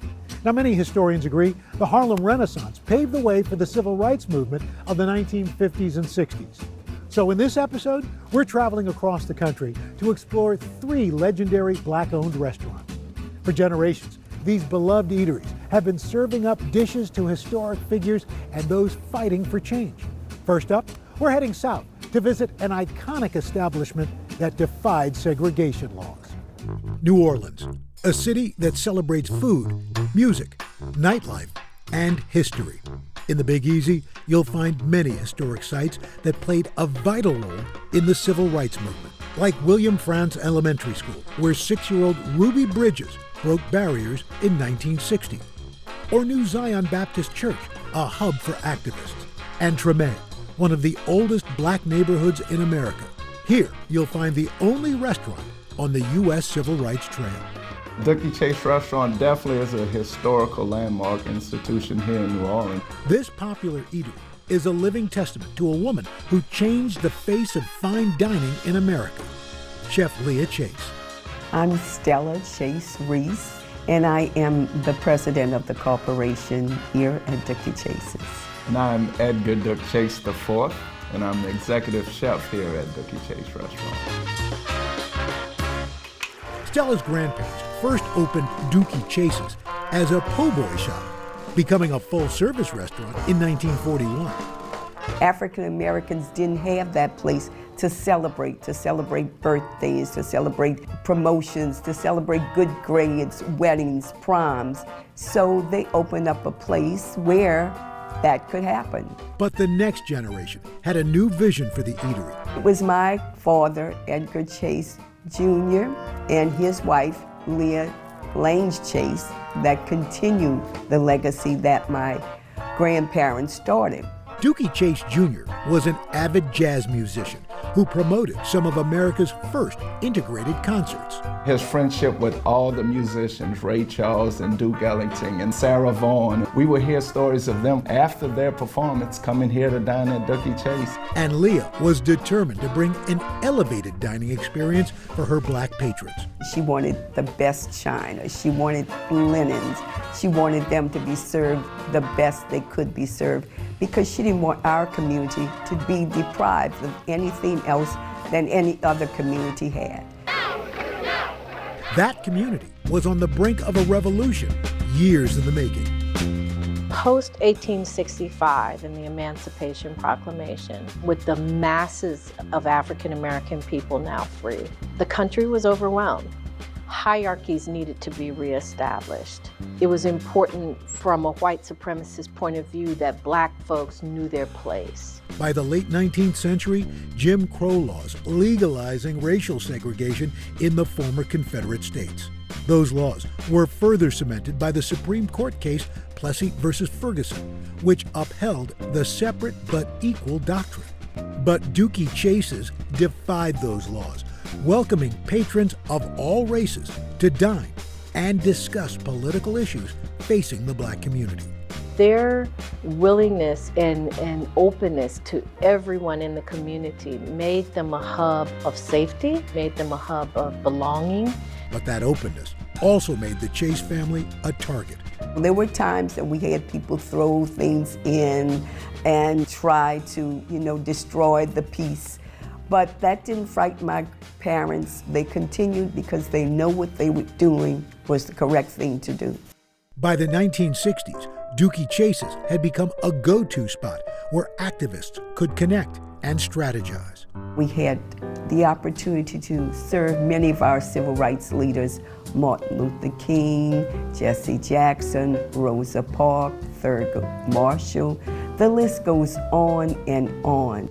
And then Freedom Bus Riders, they came here. My parents realized that until we all learn to enjoy life together and get to that part where social justice would be for everyone, that this community or any other community in our country would not grow and will not be better. In the 1970s, Leah becoming passionate about promoting black artists. Her love of art was also celebrated here at Dookie Chase's when she gave African American artists the opportunity to actually display their art on her wall, because at the time they had no place to display their art. Her extraordinary life even becoming the inspiration for Disney's first black princess, Tiana. It meant a lot for her because she did have some of the kids dress up and come here. Leah Chase, the queen of Creole cuisine, passing away on June 1st, 2019. But her spirit and her culinary traditions are in vigilant and capable hands. This is Leah Chase's kitchen. It's set up the same way, and we love it like that, because as you know, she's still with us. She's still watching us. Chef Duke continues to serve Creole cuisine that's been on the menu for decades, from red beans and rice to shrimp clemenceau and the famous chicken a la Dookie. But the restaurant's most popular dish, gumbo. You think back to the civil rights era when we had leaders strategizing in our upstairs dining room. We fed them gumbo. You think about presidents today, President Barack Obama, President George Bush came here. We always started them with gumbo because my grandmother always believed that her gumbo will solve any problems. And we like to say her gumbo changed the course of America. Gumbo, an official state food of Louisiana. Dookie Chase's version has a little something for everyone. Not one, but two types of sausage. Some Louisiana blue crab. What we do here is we take the top shell off, we clean it up, and we just crack it in half, release some of those flavors.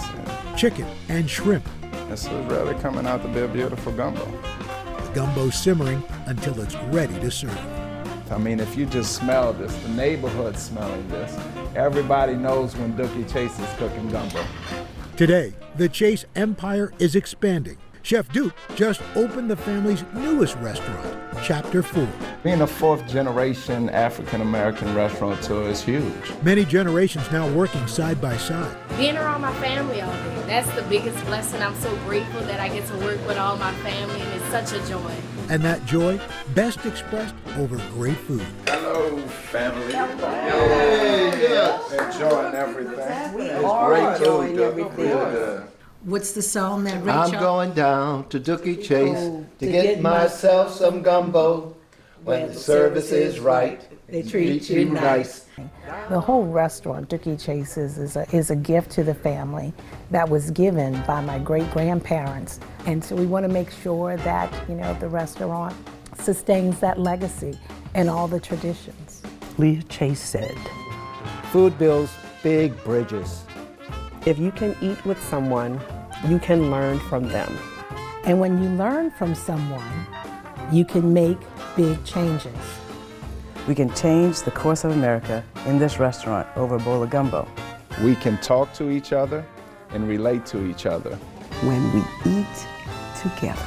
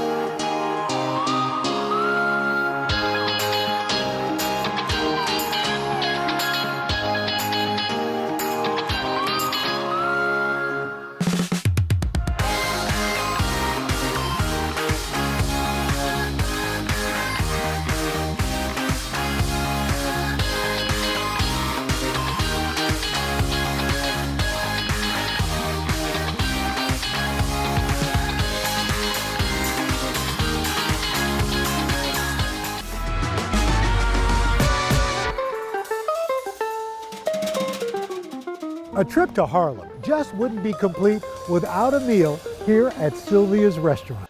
This neighborhood institution has been serving up soul food since 1962. And what started as a small luncheonette has now become a family empire, beloved by tourists, locals, and plenty of famous faces. The cornbread was sweet, it was warm, and it just reminded me of home. It took me back to my grandmother's cooking, so I really enjoyed it. What brought me here today was that I was hungry and wanted some good soul food. So where do you go in Harlem? Sylvia's.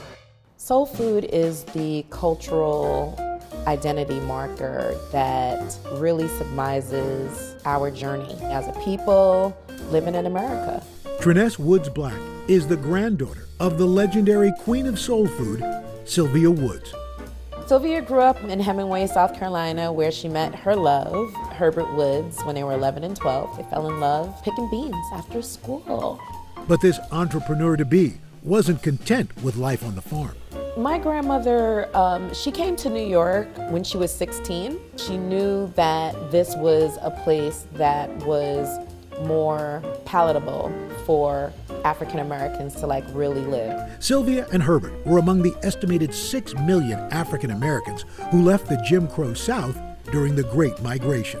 They had came, north to escape all of the atrocities that were happening and to really be in control of their lives. If you were black, Harlem was the place to be. Sylvia finding work at a diner, Johnson's Luncheonette, which she eventually purchased from the owner with a loan from her mom. Mr. Johnson knew that my grandmother would make it. And on August 1st, 1962, Sylvia's Restaurant was born.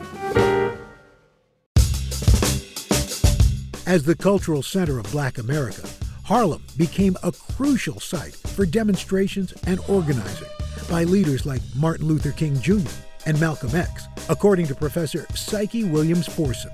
The heart of civil rights is America, because it wasn't limited to one area. Though folks were in the North, they still experienced poverty and inequality and voter suppression and homelessness. Sylvia made the restaurant a welcoming place for activists. She played her role as ensuring that the community leaders had a place to meet and to commune and to strategize. Everyone dined at Sylvia's. Dizzy Gillespie, Ossie Davis, Ruby Dee. You know, these are actors and actresses that were on the front line. By the 1960s, the movement had achieved major gains, like the historic Brown versus Board of Education and successful boycotts. But racial discrimination and police brutality against Black Americans persisted, resulting in deadly riots throughout the decade. Two devastating events just 4 years apart sparked destructive riots throughout Harlem. But Sylvia's was always spared. Harlem was on fire, and my grandmother kept the restaurant open because the grocery stores were not open, nothing was open. You know, people couldn't feed their kids. And she was in that kitchen making food so that this community would have something to eat. This strong connection with Harlemites has continued for decades. We have guests that eat with us every single day. And sometimes we have people that eat with us multiple times a day. Coming up, I learned the secret to Sylvia's famous fried chicken.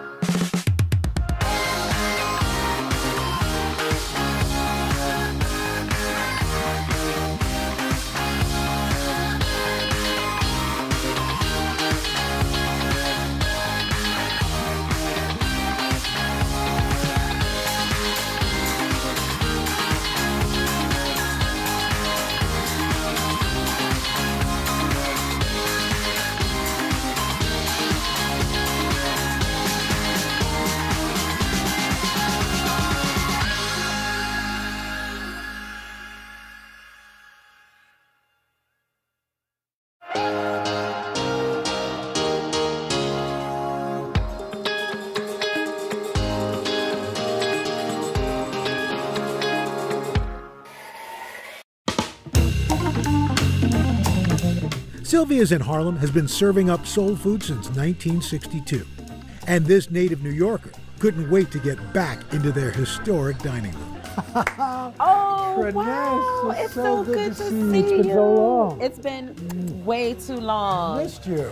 I've missed you too. But you know what? The good thing about Sylvia's is it's like I saw you yesterday. It's coming home. It's coming home. It's coming home. The dining room walls showcasing famous faces and political figures, along with treasured memories. This picture is one of my grandmother's favorites. This was when Winnie and Nelson Mandela came to New York when he was freed. Eating here has become a rite of passage for many candidates. And there's a young man, I don't know whatever happened to this guy. You know, I think he might have turned out okay. I think so. After a meal here, yeah. This is what sent him on his path. That's right. It was the chicken. It was the chicken. But the heart of Sylvia's is Harlem. Triness and her family have worked hard to stay active in the neighborhood, from funding college scholarships for local teens to supporting Black Lives Matter events. What is it about this restaurant that keeps people coming back? Authenticity.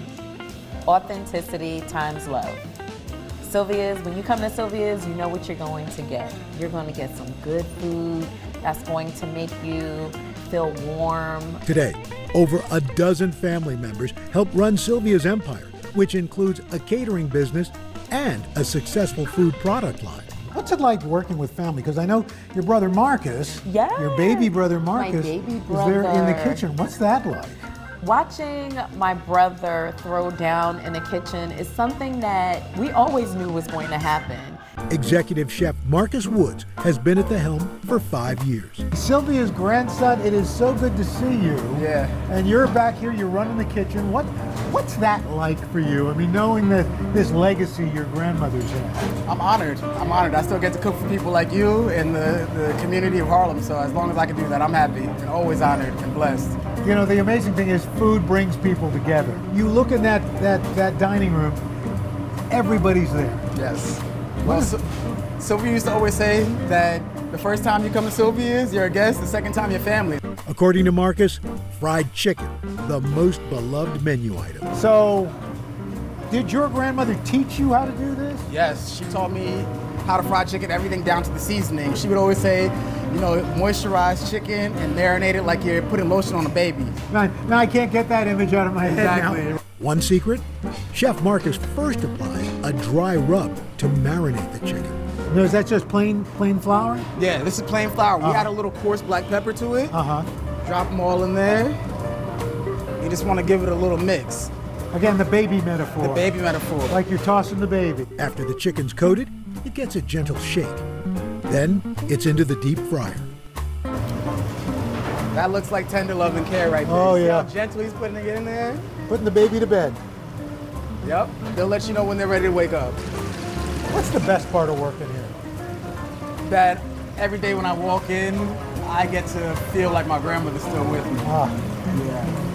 Wow. Like I feel her, I can really feel her presence in this place.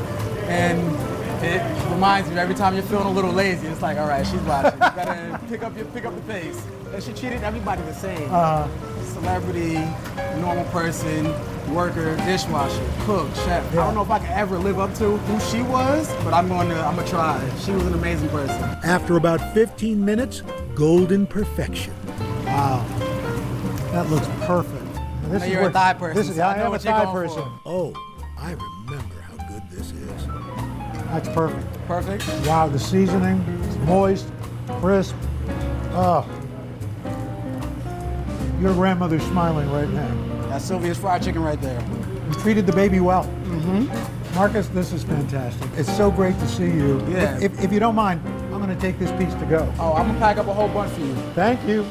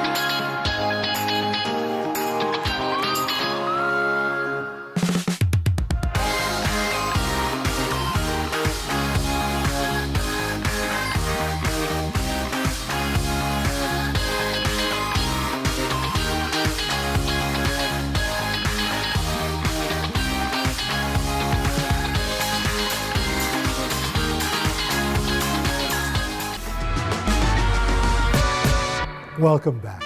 In Oakland, California, Lois the Pie Queen has been serving up Southern specialties, hospitality, and of course, fabulous pies since the 1950s. But it's more than just a space for delectable food. It's a well-known hub for political activists, artists, musicians, and everyday folks to meet, mix, and collaborate. Come on down to Lois the Pie Queen. Get your breakfast on and them mean green. Lois the Pie Queen is serving up much more than brunch staples. It's just a great place for locals to come, great place for people to connect. And it's just awesome that I can come to a place like this and have some soul food. My name is Chris Davis, and I'm owner of Lois the Pie Queen. We serve food that warms the soul. This family's roots run deep in Northern California. Lois Davis, Chris's mom, began selling homemade pies at her church in the 1940s. They were an instant hit. Her husband, Roland, dubbed her the Pie Queen and saw a new business opportunity. My dad was a chef at B&G Foods in San Francisco, and they combined both of their efforts to open up the restaurant and serve breakfast, lunch, and dinner. In 1953, the duo opening their Oakland restaurant. So my mother ran the restaurant for 40 years, and it started at 4:30 in the morning for her and ended at 11 at night, and she was a pure perfectionist. Lois perfecting recipes she enjoyed growing up. The recipes were my grandmother's recipes. My grandmother was from Texas, and they have maintained the test of time. All of the items that are on the menu were pretty much on the menu when my mom started the restaurant. From key lime pie topped with raspberry jam to banana cheesecake, sweet treats are always popular here. But there are plenty of savory staples that keep customers coming back every morning. And there's one dish with a special place in many folks' hearts. You might not find salmon croquettes on the menu anywhere in the Bay Area. The salmon croquettes are part salmon, part mackerel, yellow onions, salt and pepper, Italian breadcrumbs. These croquettes, which originated in the South, were a meal staple for many black families. Most black folks couldn't afford crab, once it became popularized, but in the absence of that, canned fish, salmon croquettes became a major filler. With a couple of cans, families could make an affordable yet delicious meal. Lois's dishes have brought in celebrities from Sammy Davis Jr. to Zendaya, and sports icons like Reggie Jackson ate here so often, they actually named a pork chop special after him. So here's my wall of fame and some of the special people that are up here. This is Black Panther Party Minister Eldridge Cleaver. All power to the people! In the 1960s and 70s, Lois welcomed members of the newly formed Black Panther Party. The restaurant is a short drive from Merritt Community College, where activists Huey P. Newton and Bobby Seale first met, founding the party in 1966. Chris attended Merritt with both of them. I had Eldridge Cleaver, Angela Davis, Bobby Seale, Huey P. Newton come through the restaurant. Civil rights leaders and organizers and community leaders would come and meet and organize and strategize. There was a lot of electricity in the restaurant when they visited. The Black Panthers have a controversial legacy. The story we tend to hear is one of violence. What we don't hear about as much are the various lunch programs and free breakfast, of course. They saw black communities as in and of themselves resilient, capable of being self-sufficient. Lois and Chris were not members of the party, but it was during this era the restaurant became an important gathering space in the Oakland community for different walks of life. When people come and are needy and ask for food, we always do what my mom did, which was we always take care of them. We always give them a meal. The restaurant expanding this mission amid the pandemic, providing 16,000 meals to locals in need. It is a place for people to come and get together and try and figure out how to make our community and our world a better place. Today, that mission to help others has evolved. Chris uses his platform to support local musicians and keep the restaurant buzzy by bringing in younger generations. I believe that that aspect of music and musicianship is something that is in the ethos of the restaurant. Hey, Mr. Jackson, how are you? Good, I'm doing good, babe. Good to see you, man. Good.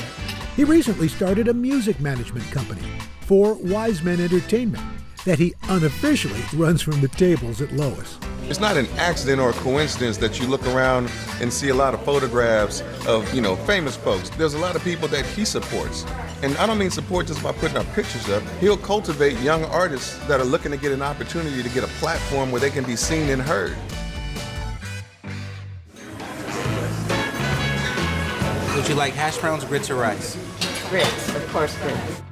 Chris is determined to keep the restaurant in the family. His son, Corey Jackson, has been overseeing the day-to-day at Lois for nearly 5 years. Working with my dad gave me an understanding of not only the hard work my grandmother put forward and how much my dad is trying to fill those shoes, and now I'm trying to fill his. Corey hoping his sons will share the passion for the family business. They can't stay away. They have a job right now. They fold silverware. It's great to see my kids and their Papa Chris bond in those times.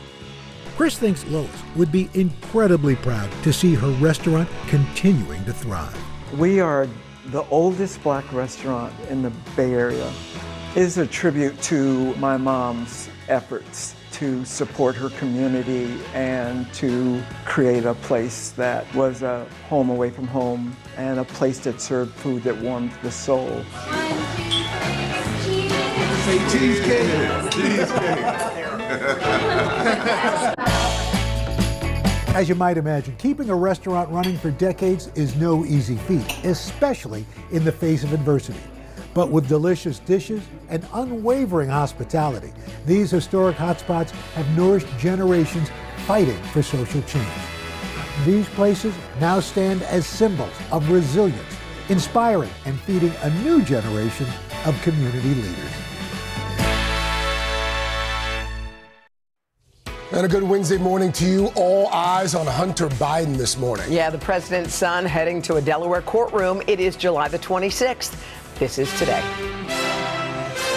In the spotlight, Hunter Biden is set to plead guilty to federal tax crimes, part of his controversial plea deal with federal